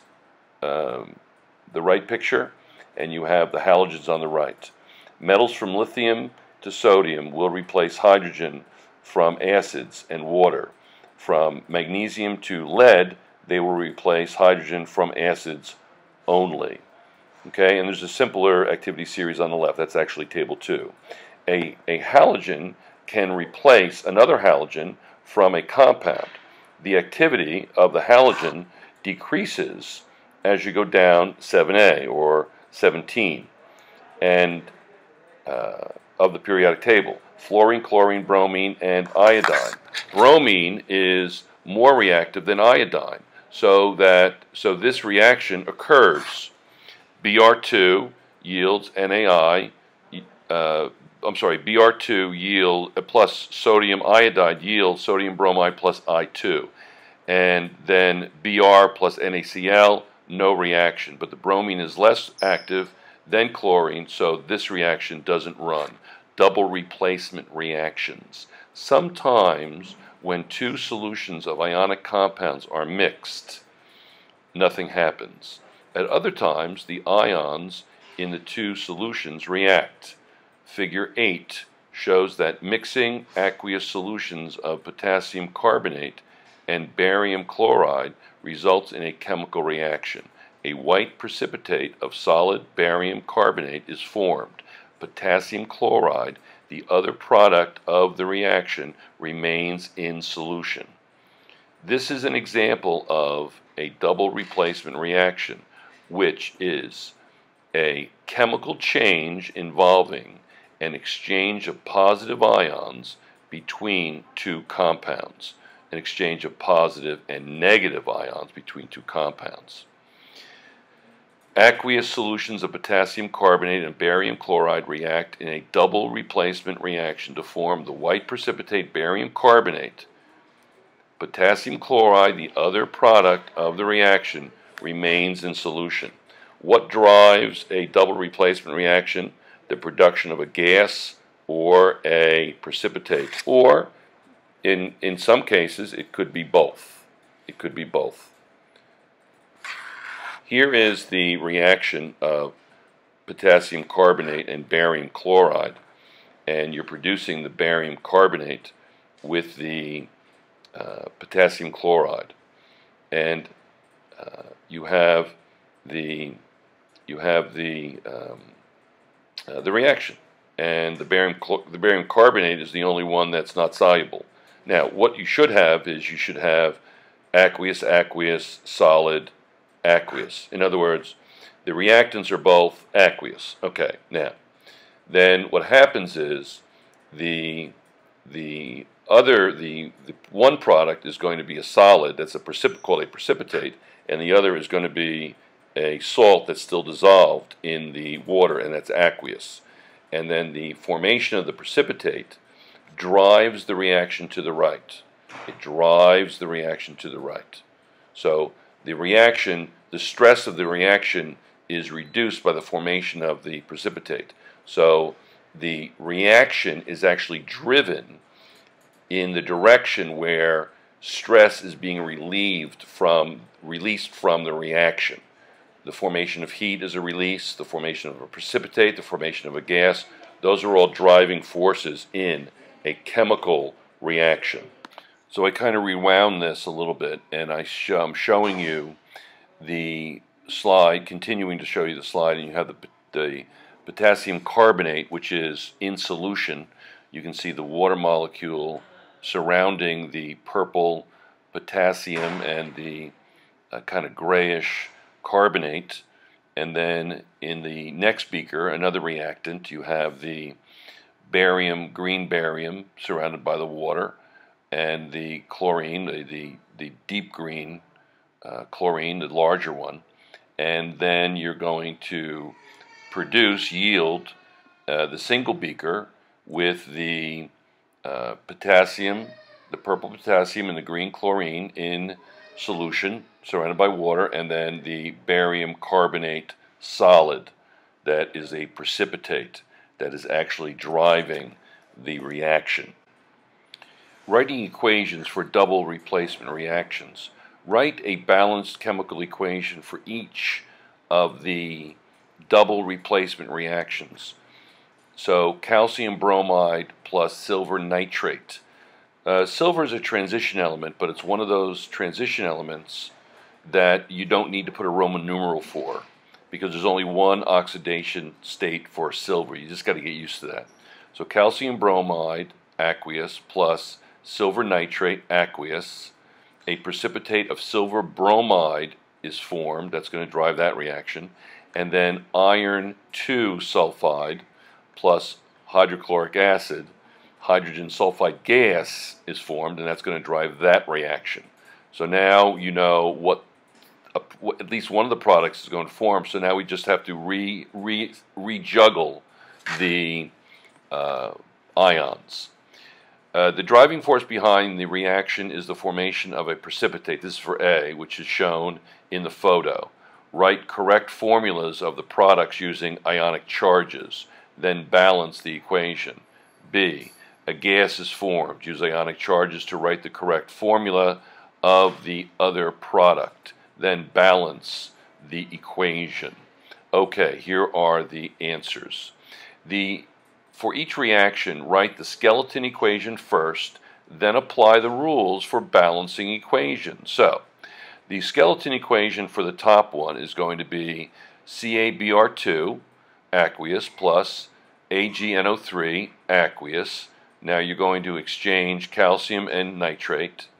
So then you're going to have calcium nitrate, okay, and silver bromide. So you see the silver bromide is a solid, and the calcium nitrate is still in aqueous solution. Okay, then you simply balance it by putting a 2 in front of the silver nitrate and a 2 in front of the silver bromide, and you are finished. Next, you have the iron 2 sulfide, and that's going to combine with hydrochloric acid. And the iron 2 sulfide is in solid form, and the hydrochloric acid is obviously aqueous, and you're going to exchange the ions, and you'll get the iron 2 and the chlorine. That would be iron 2 chloride, and that's aqueous, as you can see. And then you'll have the hydrogen goes with the sulfur, and that will be a gas. That's hydrogen sulfide, that rotten egg smell, hydrogen sulfide. And then you simply balance it by putting a 2 in front of the hydrochloric acid, and you're done. Okay, so those are 2 double replacement reactions, and they're balanced. Again, if you have the nitrate or polyatomic ion on both sides of the equation unchanged, balance the polyatomic ion, not each individual atom. Double replacement reactions are also referred to as double displacement reactions. They generally take place in an aqueous solution and often produce a precipitate, a gas, or a molecular compound such as water. For a double replacement reaction to occur, one of the following is usually true. One of the following is usually true. 1. One of the products is only slightly soluble and precipitates from solution. For example, the reaction of aqueous solutions of sodium sulfide and cadmium nitrate produce a yellow precipitate of cadmium sulfide. 2. And there's the reaction of sodium sulfide and cadmium nitrate to produce cadmium sulfide and sodium nitrate. And then you have one of the products is a gas. Poisonous hydrogen cyanide gas is produced when aqueous sodium cyanide is mixed with sulfuric acid. So you see the NaCN aqueous, that's 2 NaCN aqueous, that's the sodium cyanide, plus the sulfuric acid, AQ, that's aqueous, and that's going to yield 2 HCN gas plus sodium sulfate aqueous. So now that's balanced. So there's a 2 in front of the sodium cyanide and a 2 in front of the hydrogen cyanide gas. Okay, and then you have, again, you have that gas evolving, so that's driving the reaction, that production of that gas. And then you have the sodium and sulfate as spectator ions. Number 3, one product is a molecular compound such as water. Combining solutions of calcium hydroxide and hydrochloric acid produces water. Calcium hydroxide, CaOH2, plus 2 HCl aqueous, they're both aqueous, the hydroxide and the acid, produces calcium chloride plus water.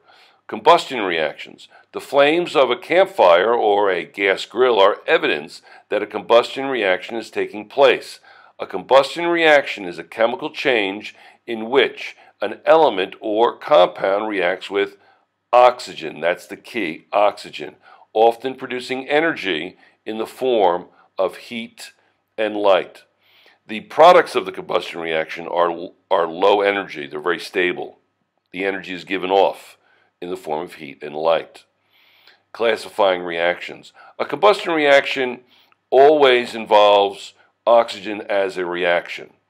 Often the other reaction is a hydrocarbon, which is a compound composed of hydrogen and carbon. The complete combustion of a hydrocarbon produces carbon dioxide and water. But if the supply of oxygen is limited during the reaction, the combustion will not be complete. Elemental carbon, soot, and toxic carbon monoxide gas may be additional products, along with a lot of other additional products.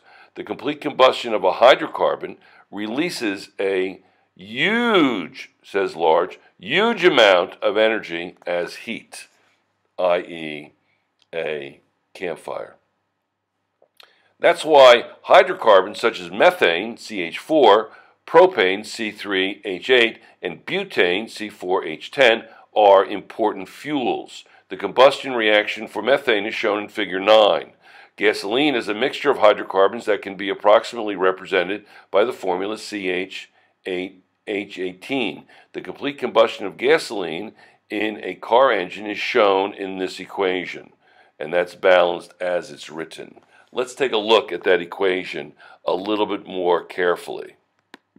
We have you write the equation. So the only thing that's important really is the hydrocarbon, the formula of the hydrocarbon. Think about it. So you have CH18. All combustion reactions are the same except for the hydrocarbon. So the fact that you have O2 yields CO2 and H2O, liquid. CO2 is gas. So the hydrocarbon, is it a gas or a liquid? And then oxygen, O2, is a gas. Carbon dioxide is a gas.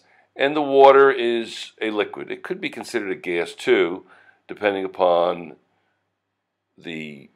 how the scientist or the chemist wants to write the reaction. But it's generally considered either way, gas, liquid, etc. So then you put the hydrocarbon in, and then you balance it. And we will work on balancing hydrocarbons. It's a little bit of a trick, but you balance the oxygen last. You try to balance the carbon first, and then the hydrogen, and then the oxygen last.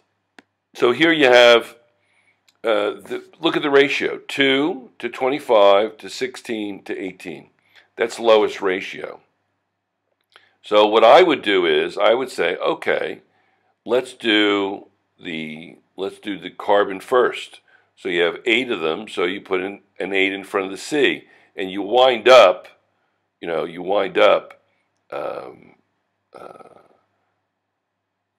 going back and forth between the hydrogen and the carbon, and finally with the O2. But we'll practice that in class. Methane gas reacts with oxygen from the surrounding air in a combustion reaction to produce carbon dioxide and water, inferring, what else is produced in this reaction? Methane gas reacts with oxygen from the surrounding air in the combustion reaction to produce carbon dioxide and water. Well, if it's an incomplete reaction, you're going to be forming a very deadly gas, and that's carbon monoxide. Researchers there are studying sediment cores containing methane hydrates, icy constructs of water molecules with the explosive methane, gas methane, trapped within. And this is one of those hydrates that's burning, and it's a source of fuel. And it's found in the deep oceans. I don't know if they first, but they saw a lot of it when they had the BP Gulf disaster. As the Maryland General Assembly debates whether to impose a moratorium on hydraulic fracking to extract natural gas, a new study adds fuel to the already explosive debate over the climate impact of fracking. Researchers with the National Oceanic and Atmospheric Administration, NOAA, estimate that between 4% and 9% of the natural gas can leak into the atmosphere during extraction. These leaks could reduce or eliminate the fuel's advantage over coal as a clean fuel from a climate perspective. And here's an example of the methane gas being burned off that is coming out of the ground, etc. So either way, you're going to be producing greenhouse gases, either by converting the methane to natural gas, to carbon dioxide, or other hydrocarbons. Gas hydrates are widespread around the world and are usually found in continental margin sediments. Because they contain methane, the world's gas hydrate deposits represent a significant source of hydrocarbons, not least because many of them are underlain by potentially vast natural gas methane deposits. Recent estimates indicate that together the gas hydrate and underlying free gas reservoirs comprise almost half of the Earth's organic carbon. For this reason, gas hydrates may represent a future source of fuel if an efficient and safe method of extracting them can be developed. And there's a picture of them in the sediments, etc. The reactions between oxygen and some elements other than carbon are also examples of combustion reactions. For example, both magnesium and sulfur will burn in the presence of oxygen. As you look at these combustion equations, notice that the reactions could also be classified as combination reactions. Magnesium plus oxygen yields magnesium oxide. It's a combustion reaction. It's also a synthesis reaction or a combination reaction, however you want to look at it. And then there's also sulfur plus oxygen yields sulfur dioxide, which is a greenhouse gas. And it also makes acid rain. As you remember, mixed with water, it's sulfurous acid. What are the products of the combustion of a hydrocarbon? Carbon dioxide and water. Similar to the combustion reaction because of the oxygen. Now that you've learned about some of the basic reaction types, you can predict the products of many reactions. The number of elements and/or compounds reacting is a good indicator of possible reaction type and thus possible products. For example, in a combination reaction, two or more reactants, elements, or compounds combine to form a single product. In a decomposition reaction, a simple compound is the reactant. Two or more substances are the product. Magnesium metal is an important component of alloys used to make consumer materials. The main commercial source of magnesium is seawater. The magnesium plus 2 ion is the third most abundant dissolved ion in the oceans. A process for isolating magnesium from seawater depends on the fact that because of the double replacement reaction, magnesium plus 2 will precipitate when OH is added. Students can research the commercial process on how do you get magnesium from seawater. Predicting the products of a chemical reaction. An element and a compound are the reactants in a single replacement reaction. A different element and a new compound are the products. In a double replacement reaction, two ionic compounds are the reactants. Two new compounds are the products. The reactants in a combustion reaction are oxygen and usually a hydrocarbon, but not necessarily. The products of most combustion reactions are carbon dioxide and water. Writing an equation for a combustion reaction. Okay, an alcohol lamp often uses ethanol as a fuel. Pictures on the next slide. Write balanced equations for the complete combustion of these. Benzene and ethanol. Okay, so we're going to look at alcohol lamps for a moment, and you're going to see how they actually do a pretty good job. Although it would be annoying to keep filling the alcohol container, but they do a pretty good job. Pretty bright. And so I'm going to take that alcohol and also the benzene, and I'm going to combine it with what? Well, the whole concept of combustion is that it combines with oxygen. Now, if it's a hydrocarbon, it's going to be carbon dioxide and water. If it's like magnesium or sulfur, it's going to be more like a synthesis reaction. So oxygen is the other reactant in the combustion. The products are carbon dioxide and water, as I said. Write the skeleton equation for each reaction, then balance the equation. So you're simply going to write the skeleton equation. You're going to write the members in, and that's pretty easy to do for a combustion reaction. Combustion reactions are among the easiest to write the equation for. So it's going to be benzene plus oxygen yields carbon dioxide and water, and ethanol plus oxygen yields carbon dioxide and water. You want to write the formulas down. Write the names first, and then write the formulas. And there's the formulas, and there they are balanced. I kind of did everything all together. And C6H6 is benzene. O2, you look up on your computer the formula for benzene, and then plus oxygen yields carbon dioxide and water, and then you balance them, and balance the oxygen last. Do it in terms of, if you have to do it oxygen in terms of 7.5, that's fine. So it'd be 1, 7.5, 6, and 6 and 3, and then simply double everything to get rid of that fraction. And then the next one, the methanol, the ethanol, you're just putting the 3 in front of the oxygen, the 2 in front of the carbon dioxide, and 3 in front of the water. And again, look at this one. The water is gaseous. So it's a little difficult to predict what the water's going to be, but if you put gaseous for them, I wouldn't care. The liquid is important for the hydrocarbon. Ethanol is a liquid room temperature, and so is benzene, barely. Figure 10. The 5 types of chemical reactions discussed in this chapter are summarized here. So now what we're going to do is we're going to see a summary of the chemical reactions that we've been studying in this chapter. There are 5 types of chemical reactions. There's single replacement, double replacement, synthesis or combination, decomposition, and combustion. So those are the different types of reactions, and what we'll do is we will review them here.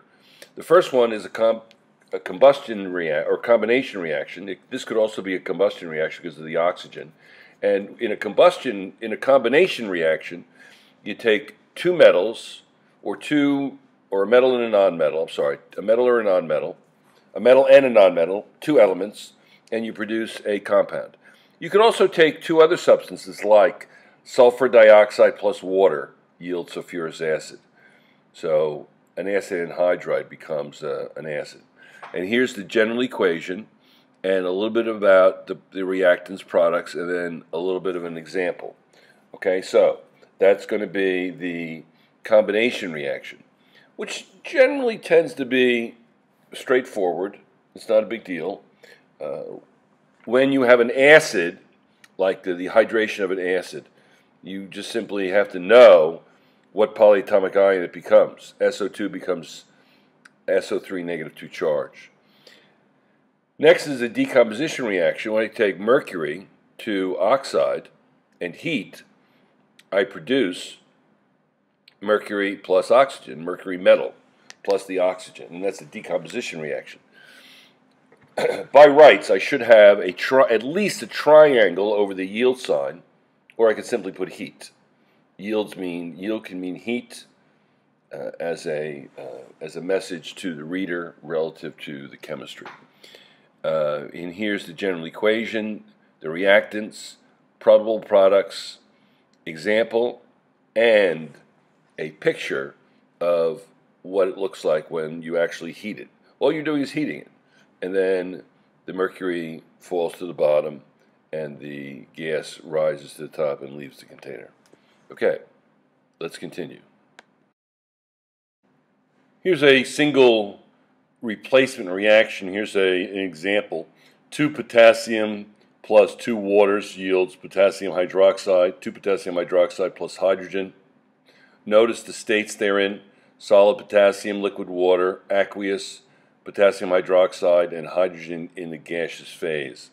Potassium hydroxide is very corrosive. It can hurt you. It can burn you.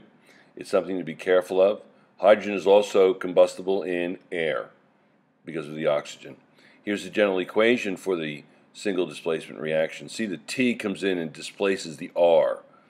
And you can read about the reactants. You can read about the possible products. And the example is potassium in water.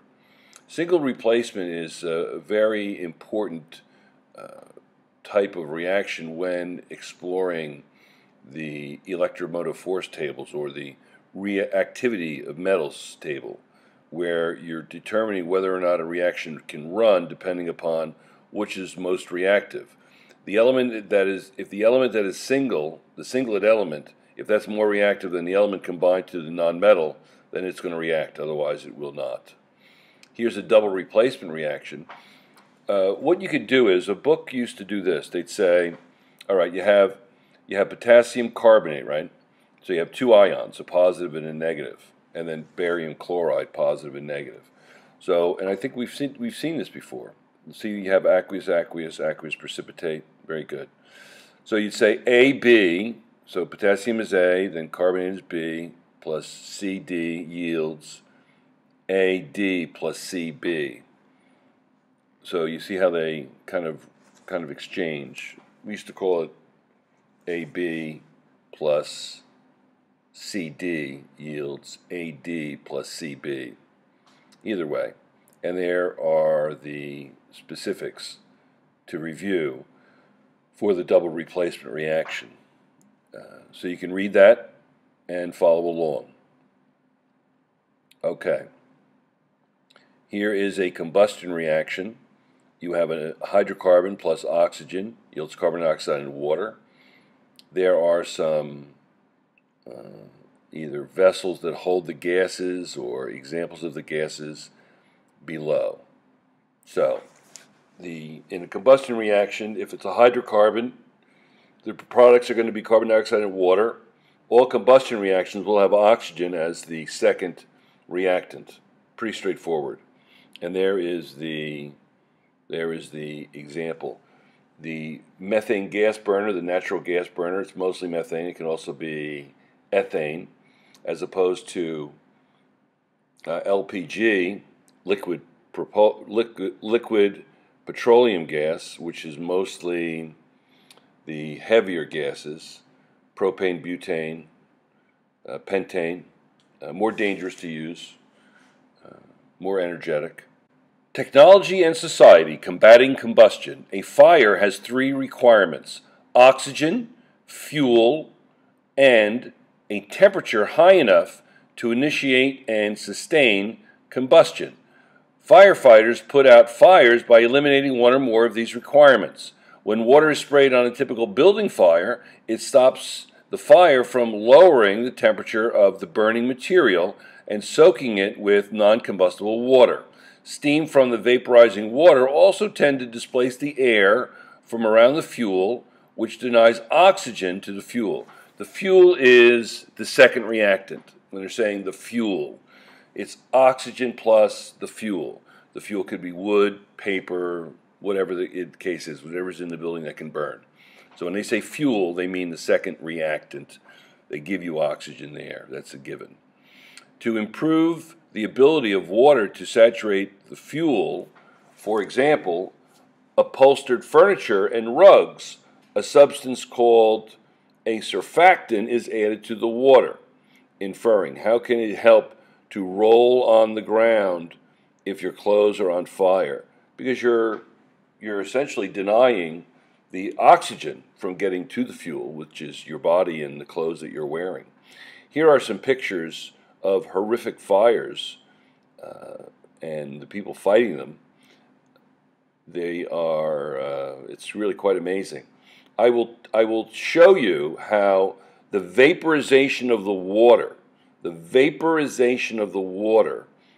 not only it will help put out the fire, not only does water smother the fuel and prevent the oxygen from combining with it, but it also, just the production of the steam will help. Water is the most important tool for firefighters. Water-based foams are more effective, but they are also more expensive.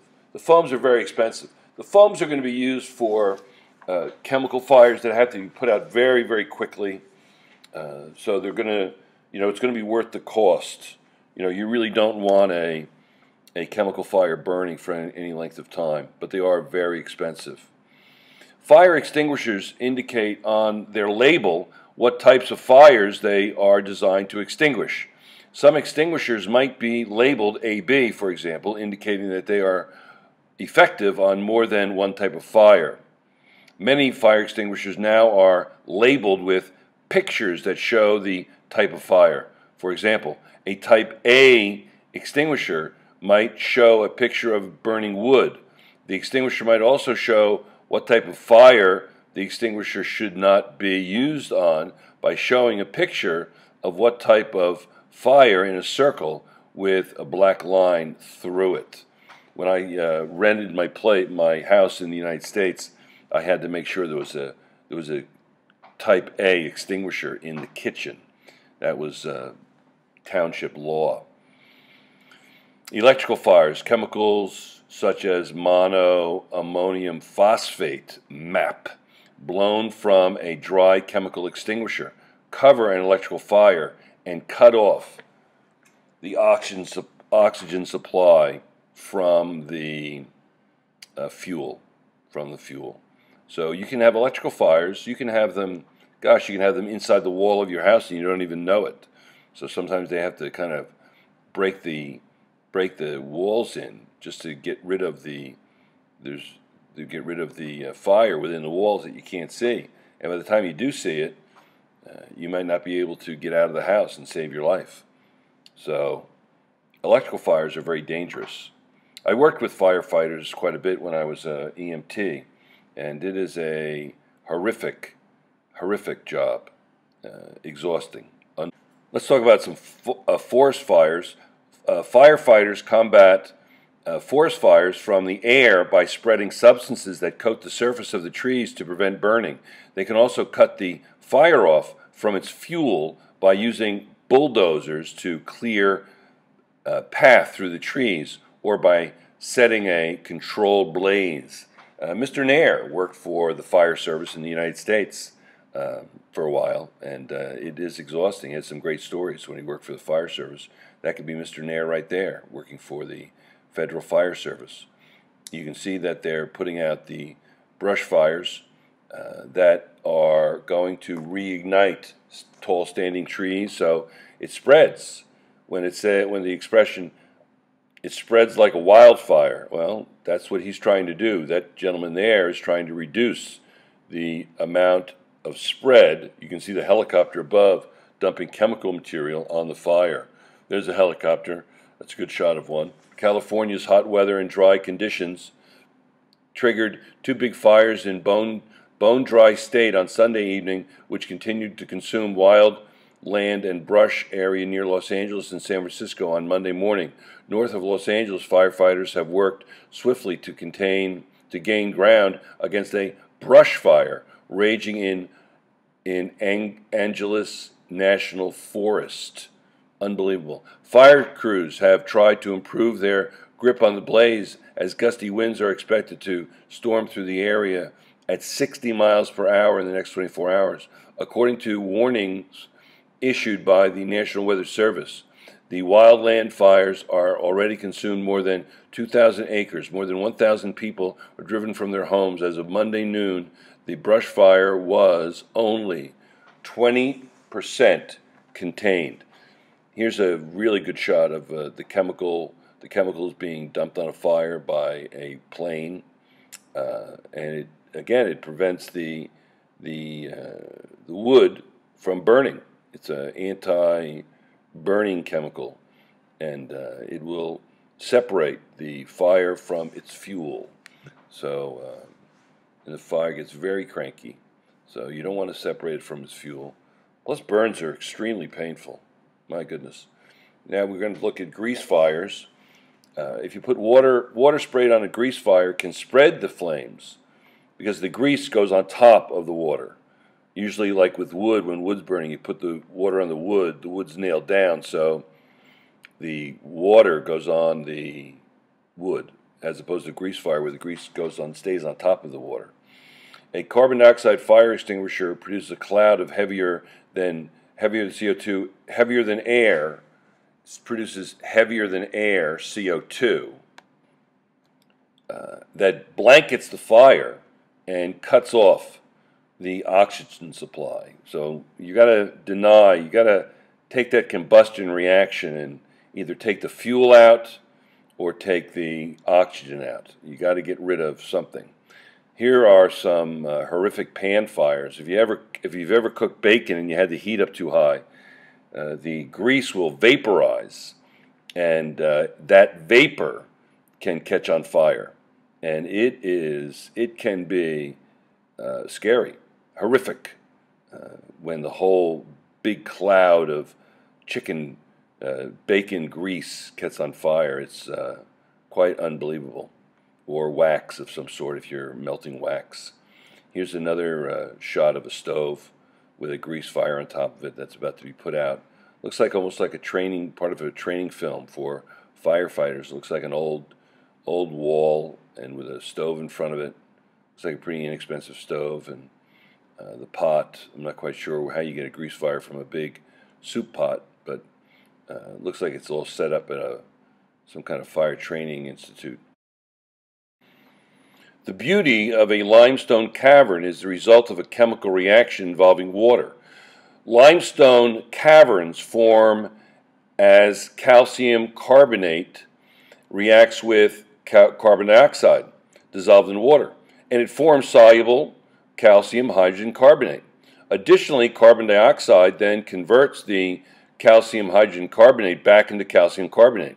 The calcium carbonate precipitates and forms dramatic stalactites and stalagmites.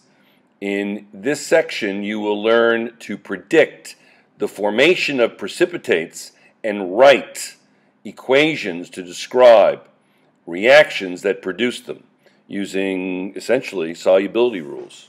So using the solubility rules, you'll be able to determine whether or not something is going to precipitate. Here is a limestone cave. You can see the stalactites and stalagmites. Which is which? A little extra credit. Tell me which is which. First one to do so. Which one is the stalagmite and which one is the stalactite? One hangs and one comes up from the floor. So which one is a stalactite and which one is a stalagmite? Okay, let's look at another picture.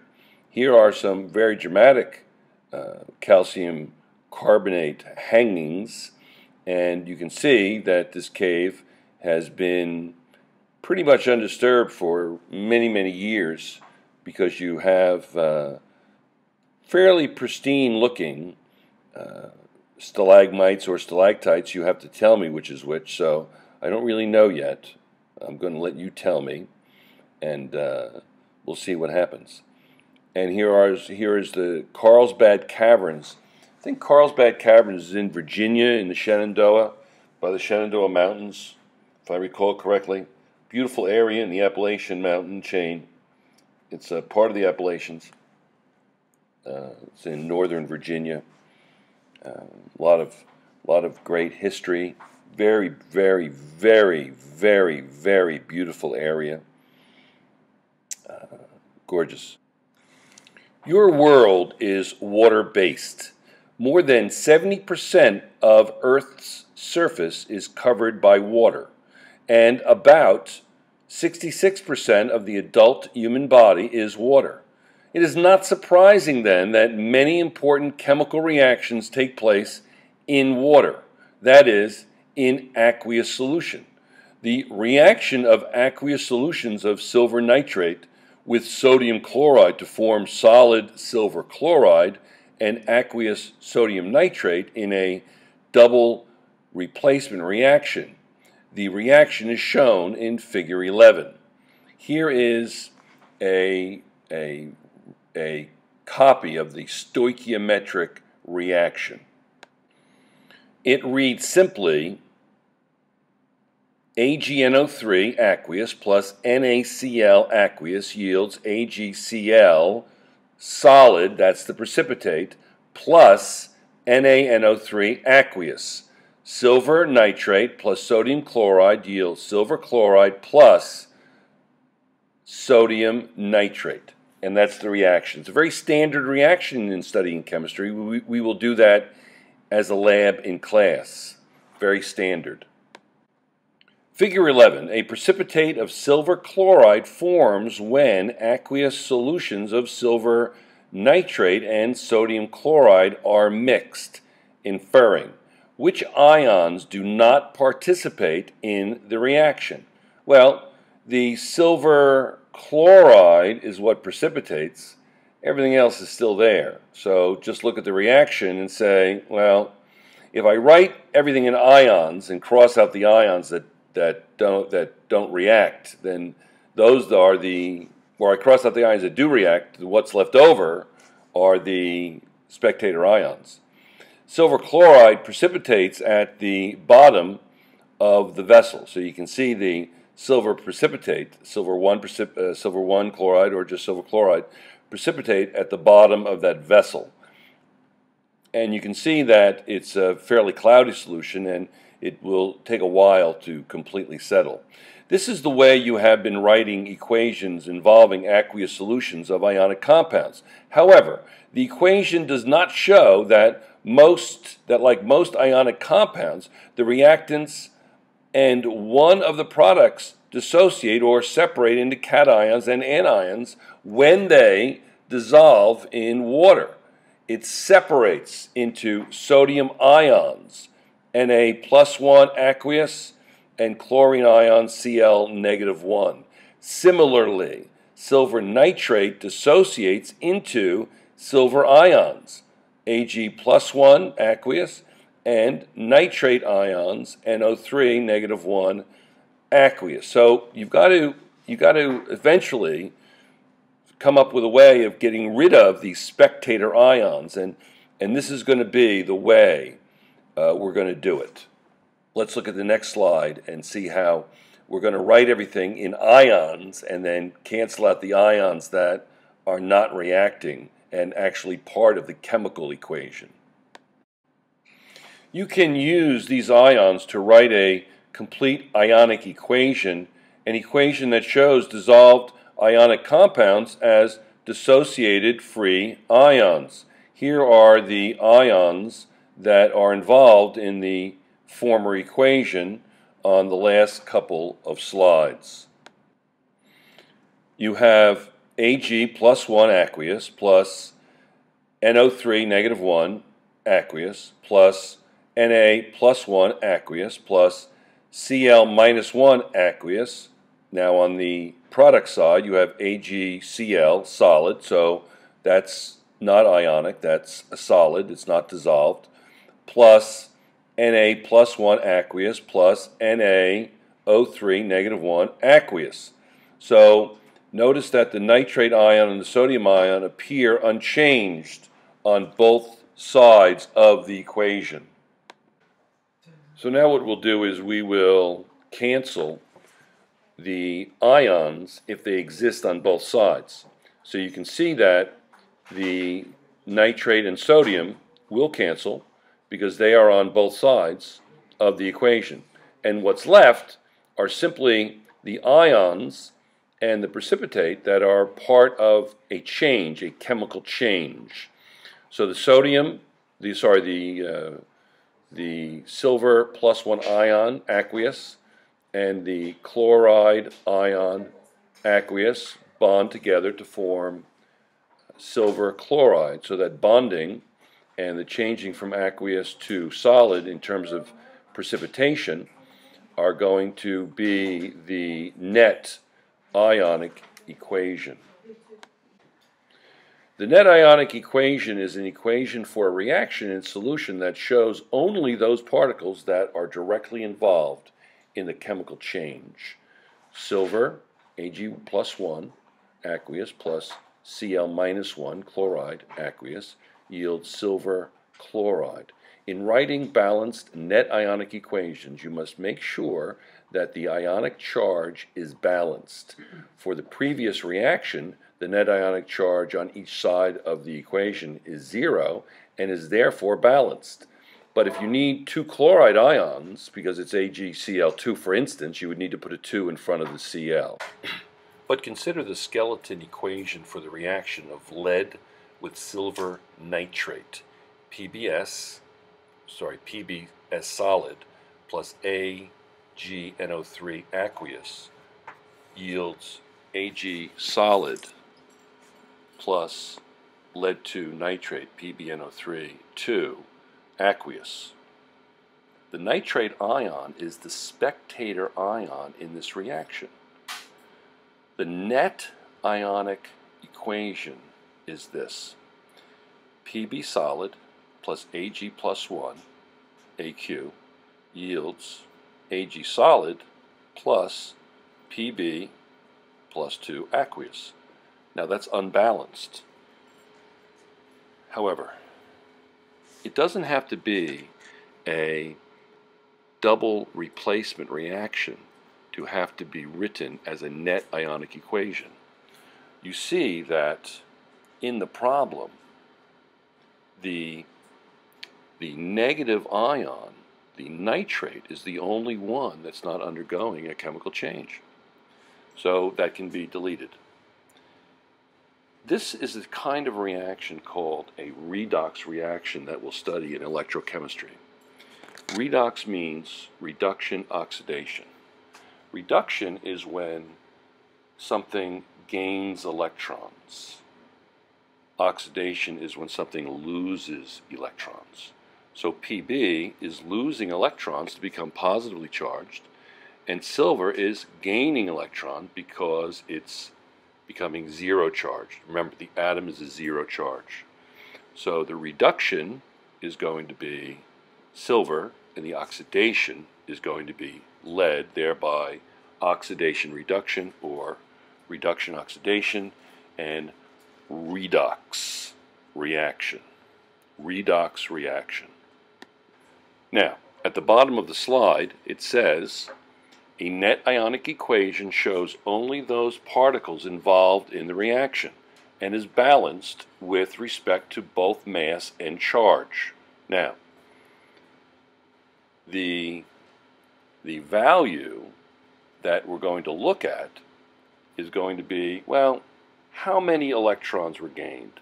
How many electrons were lost by the individual ions? Let's look at this slide again.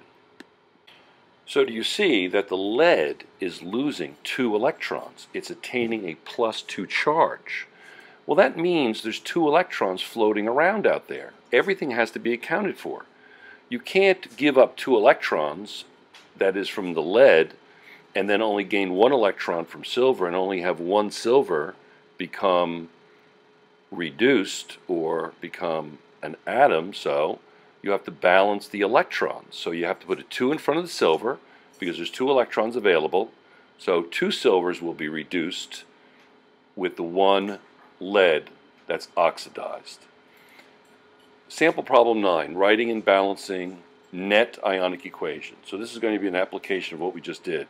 In the photograph, aqueous solutions of iron 3 chloride and potassium hydroxide are mixed. A precipitate of iron 3 hydroxide forms. Identify the spectator ions and write a balanced net ionic equation for the reaction. We have to write a balanced net ionic equation. So let's analyze this. Write the complete ionic equation for the reaction, showing any soluble ionic compounds as individual ions. Eliminate aqueous ions that appear as both reactants and products. Balance the net ionic equation. So here's the reaction. I kind of did everything at once.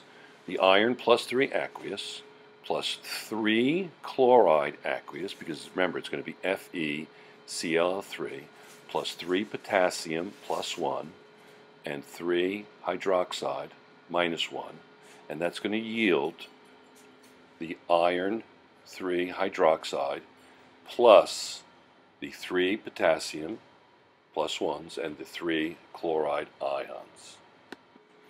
So the spectator ions, potassium +1 and chlorine -1, the balanced net ionic equation is Fe +3 aqueous plus 3 OHs negative aqueous yields FeO with a 3. Solid. Now, this is the deal. When you write this ionic business, I would write just let me take a side thing here. You see on the right table it says OH. All hydroxides are insoluble except for sodium and potassium. Hydroxides of barium and calcium are slightly soluble. So that's from the alkali metals and the alkali earth metals. Only a few of them are soluble. So the transition hydroxides are definitely insoluble.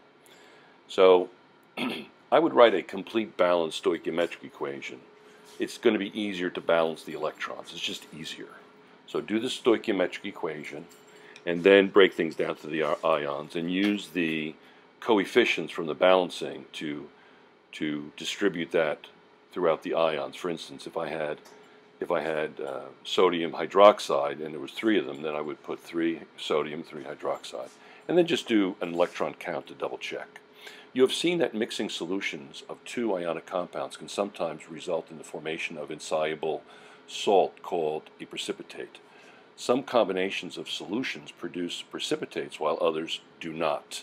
Whether or not a precipitate forms depends upon the solubility of the new compounds that form. Remember, the formation of a precipitate drives the reaction.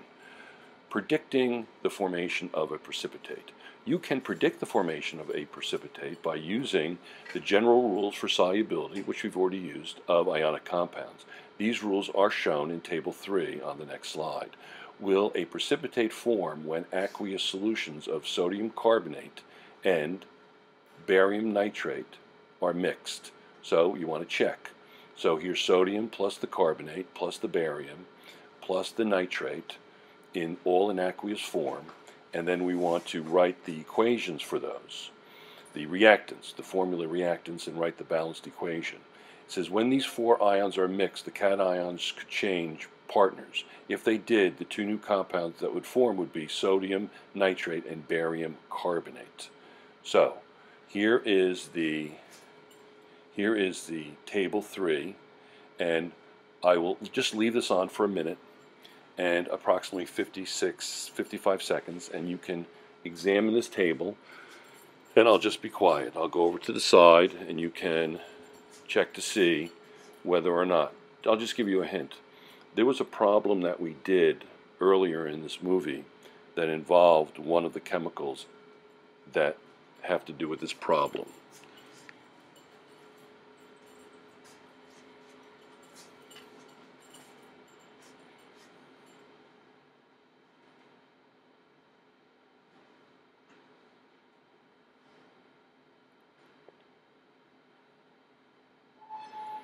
Okay, let's look at some of these things. It says all carbonates and phosphates are insoluble, except those of sodium, potassium, and ammonium. That's very interesting. It says carbonates, phosphates, chromates, sulfides, and hydroxides are insoluble. Okay, these are the only new combinations of cations and anions possible.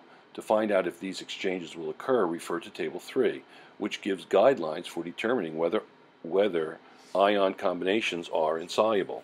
Recall that sodium is an alkali metal. Rows 1 and 2 tell you that sodium nitrate will not form a precipitate because alkali metal salts and nitrate salts are soluble. And we can double check that. It says nitrate up top. All nitrates are soluble. So sodium nitrate is not going to form a precipitate. It will stay in the ion form and be spectator ions. So the only other combination that might create a possible precipitate would be what? Just to be clear about something, it says Table 3 on the left table. That's the table from the book. So when the text is referring to a table and a row, they're referring to that table. And the carbonates, for instance, are 1, 2, 3, 4, the fifth row down. So, and it says carbonates are most carbonates are insoluble. So the other table, I think, is easier to read, but who knows? To each their own. But both tables are the same. They're organized a little differently. However, when the book refers to a table, it's the table on the left, not the table on the right. The table that's labeled Table 3. Okay, predicting the formation of a precipitate, continued. Row 5, remember on the left table, indicates that carbonates in general are insoluble. Barium carbonate will precipitate.